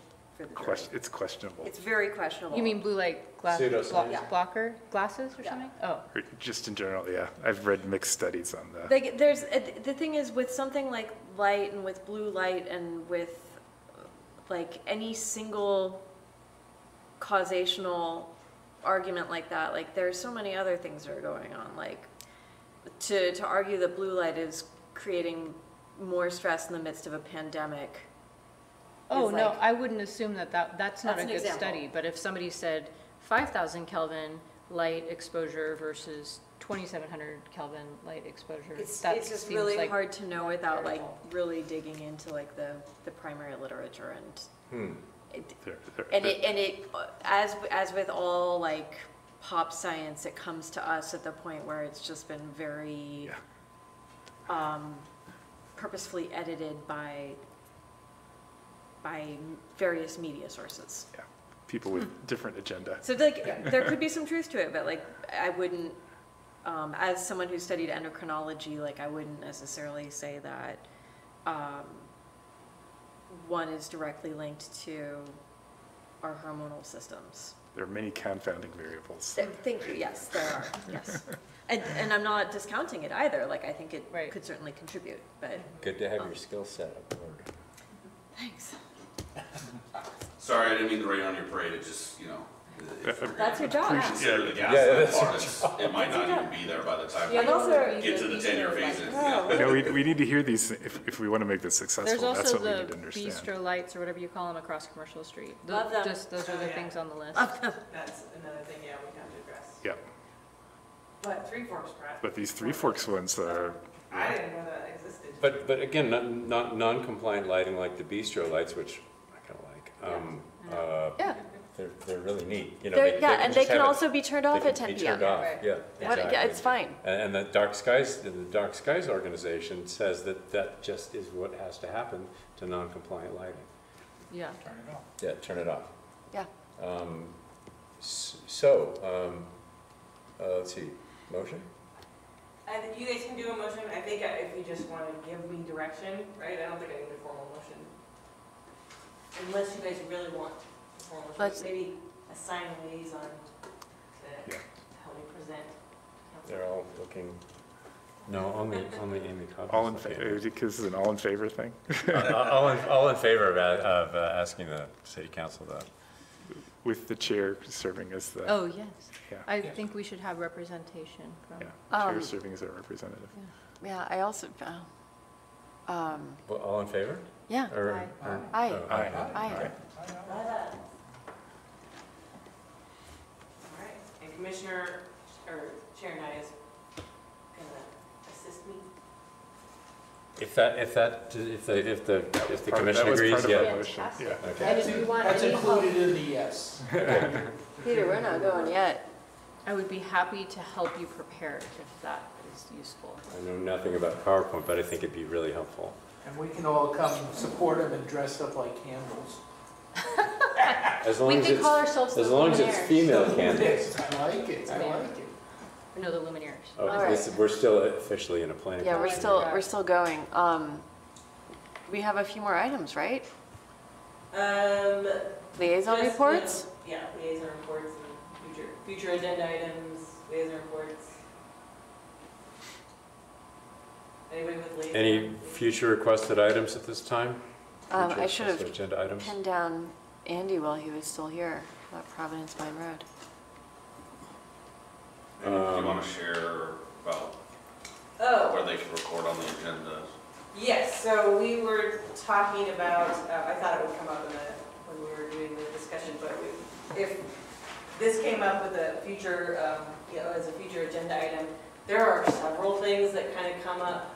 Sometimes they come up more often than other things that are, give you guys some problems, and things we'd like to maybe change in the zoning code. So as we see those things, we can put them under the future agenda request items.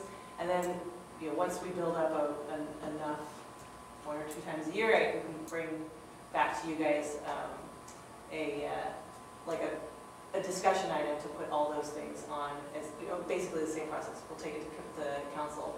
But if there's just things that we want to see changed in the code because they're not really working for you guys, just things we kind of periodically see, we can start generating a list of those things. So clarifying some of the historical guidelines or things like that, is that what you're saying? Not the guidelines, but things that are directly in the ordinance. I mean, Well, we can do guidelines too. Like the tree, I think we talked before about trees, removal, like, yeah. allowing there to be staff approval of invasive There's species. probably some things in our sign ordinance that. There's probably some things.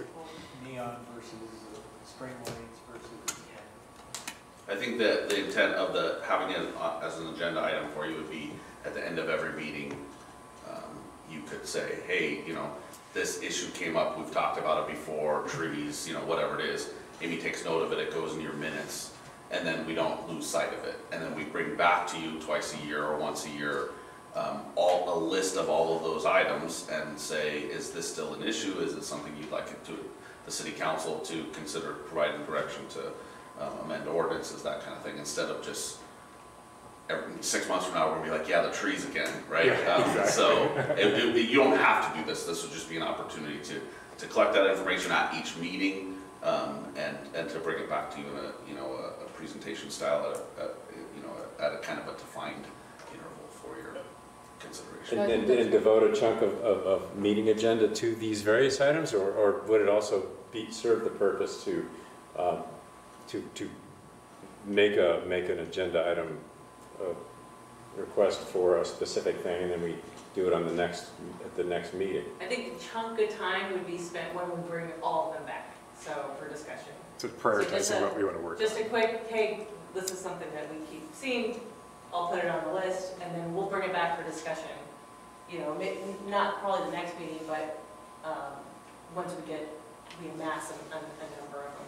Okay, but in the case of this Dark Skies initiative, it's on the. This one, this was a specific ordinance you guys wanted to have as a discussion item, so that's still fine. If you wanted to, if there's a specific. Okay, yeah, there's no prohibition Yeah. against doing it in that way, okay. But I would tell you that we're not gonna put something in front of the council every month from you guys. It's just not practical, right? So, that's why That's your version of helping us prioritize. It's like, here's keeping the track of list. it, Yeah, yeah. talking about it once or twice a year, and then we can take to the council, hey, and that might be a good once-a-year joint session of the two. The council's agenda is to listen to your presentation on, the workings of the planning commission and your recommendations for ordinance adoptions, policy changes, things like that. So that it's structured, it's coming, and instead of stringing things along. An urgent item or something that comes up that you think is really pressing, obviously, but I don't want to set out a realistic expectation that you could just try to feed the council something, every other meeting. It's just not, practical to do, nor do we have the staff capacity to, have, in my 1 year here, we did about 350% more ordinances than they did in the previous 3 years. Now it was during COVID, so they, didn't have to do as much, but a lot of that was cleanup. So I just know that there is more cleanup to do, so I don't want you to think that we don't support you at the same time. Not all of it can be done all at once. It's the, kind of the. It doesn't seem like we have a huge number of things that we've been dying to get to them anyway. I think the idea of having a list, so. Yeah, that sounds great. Because you're exactly right, it's 6 months from now, oh yeah, that. Yeah.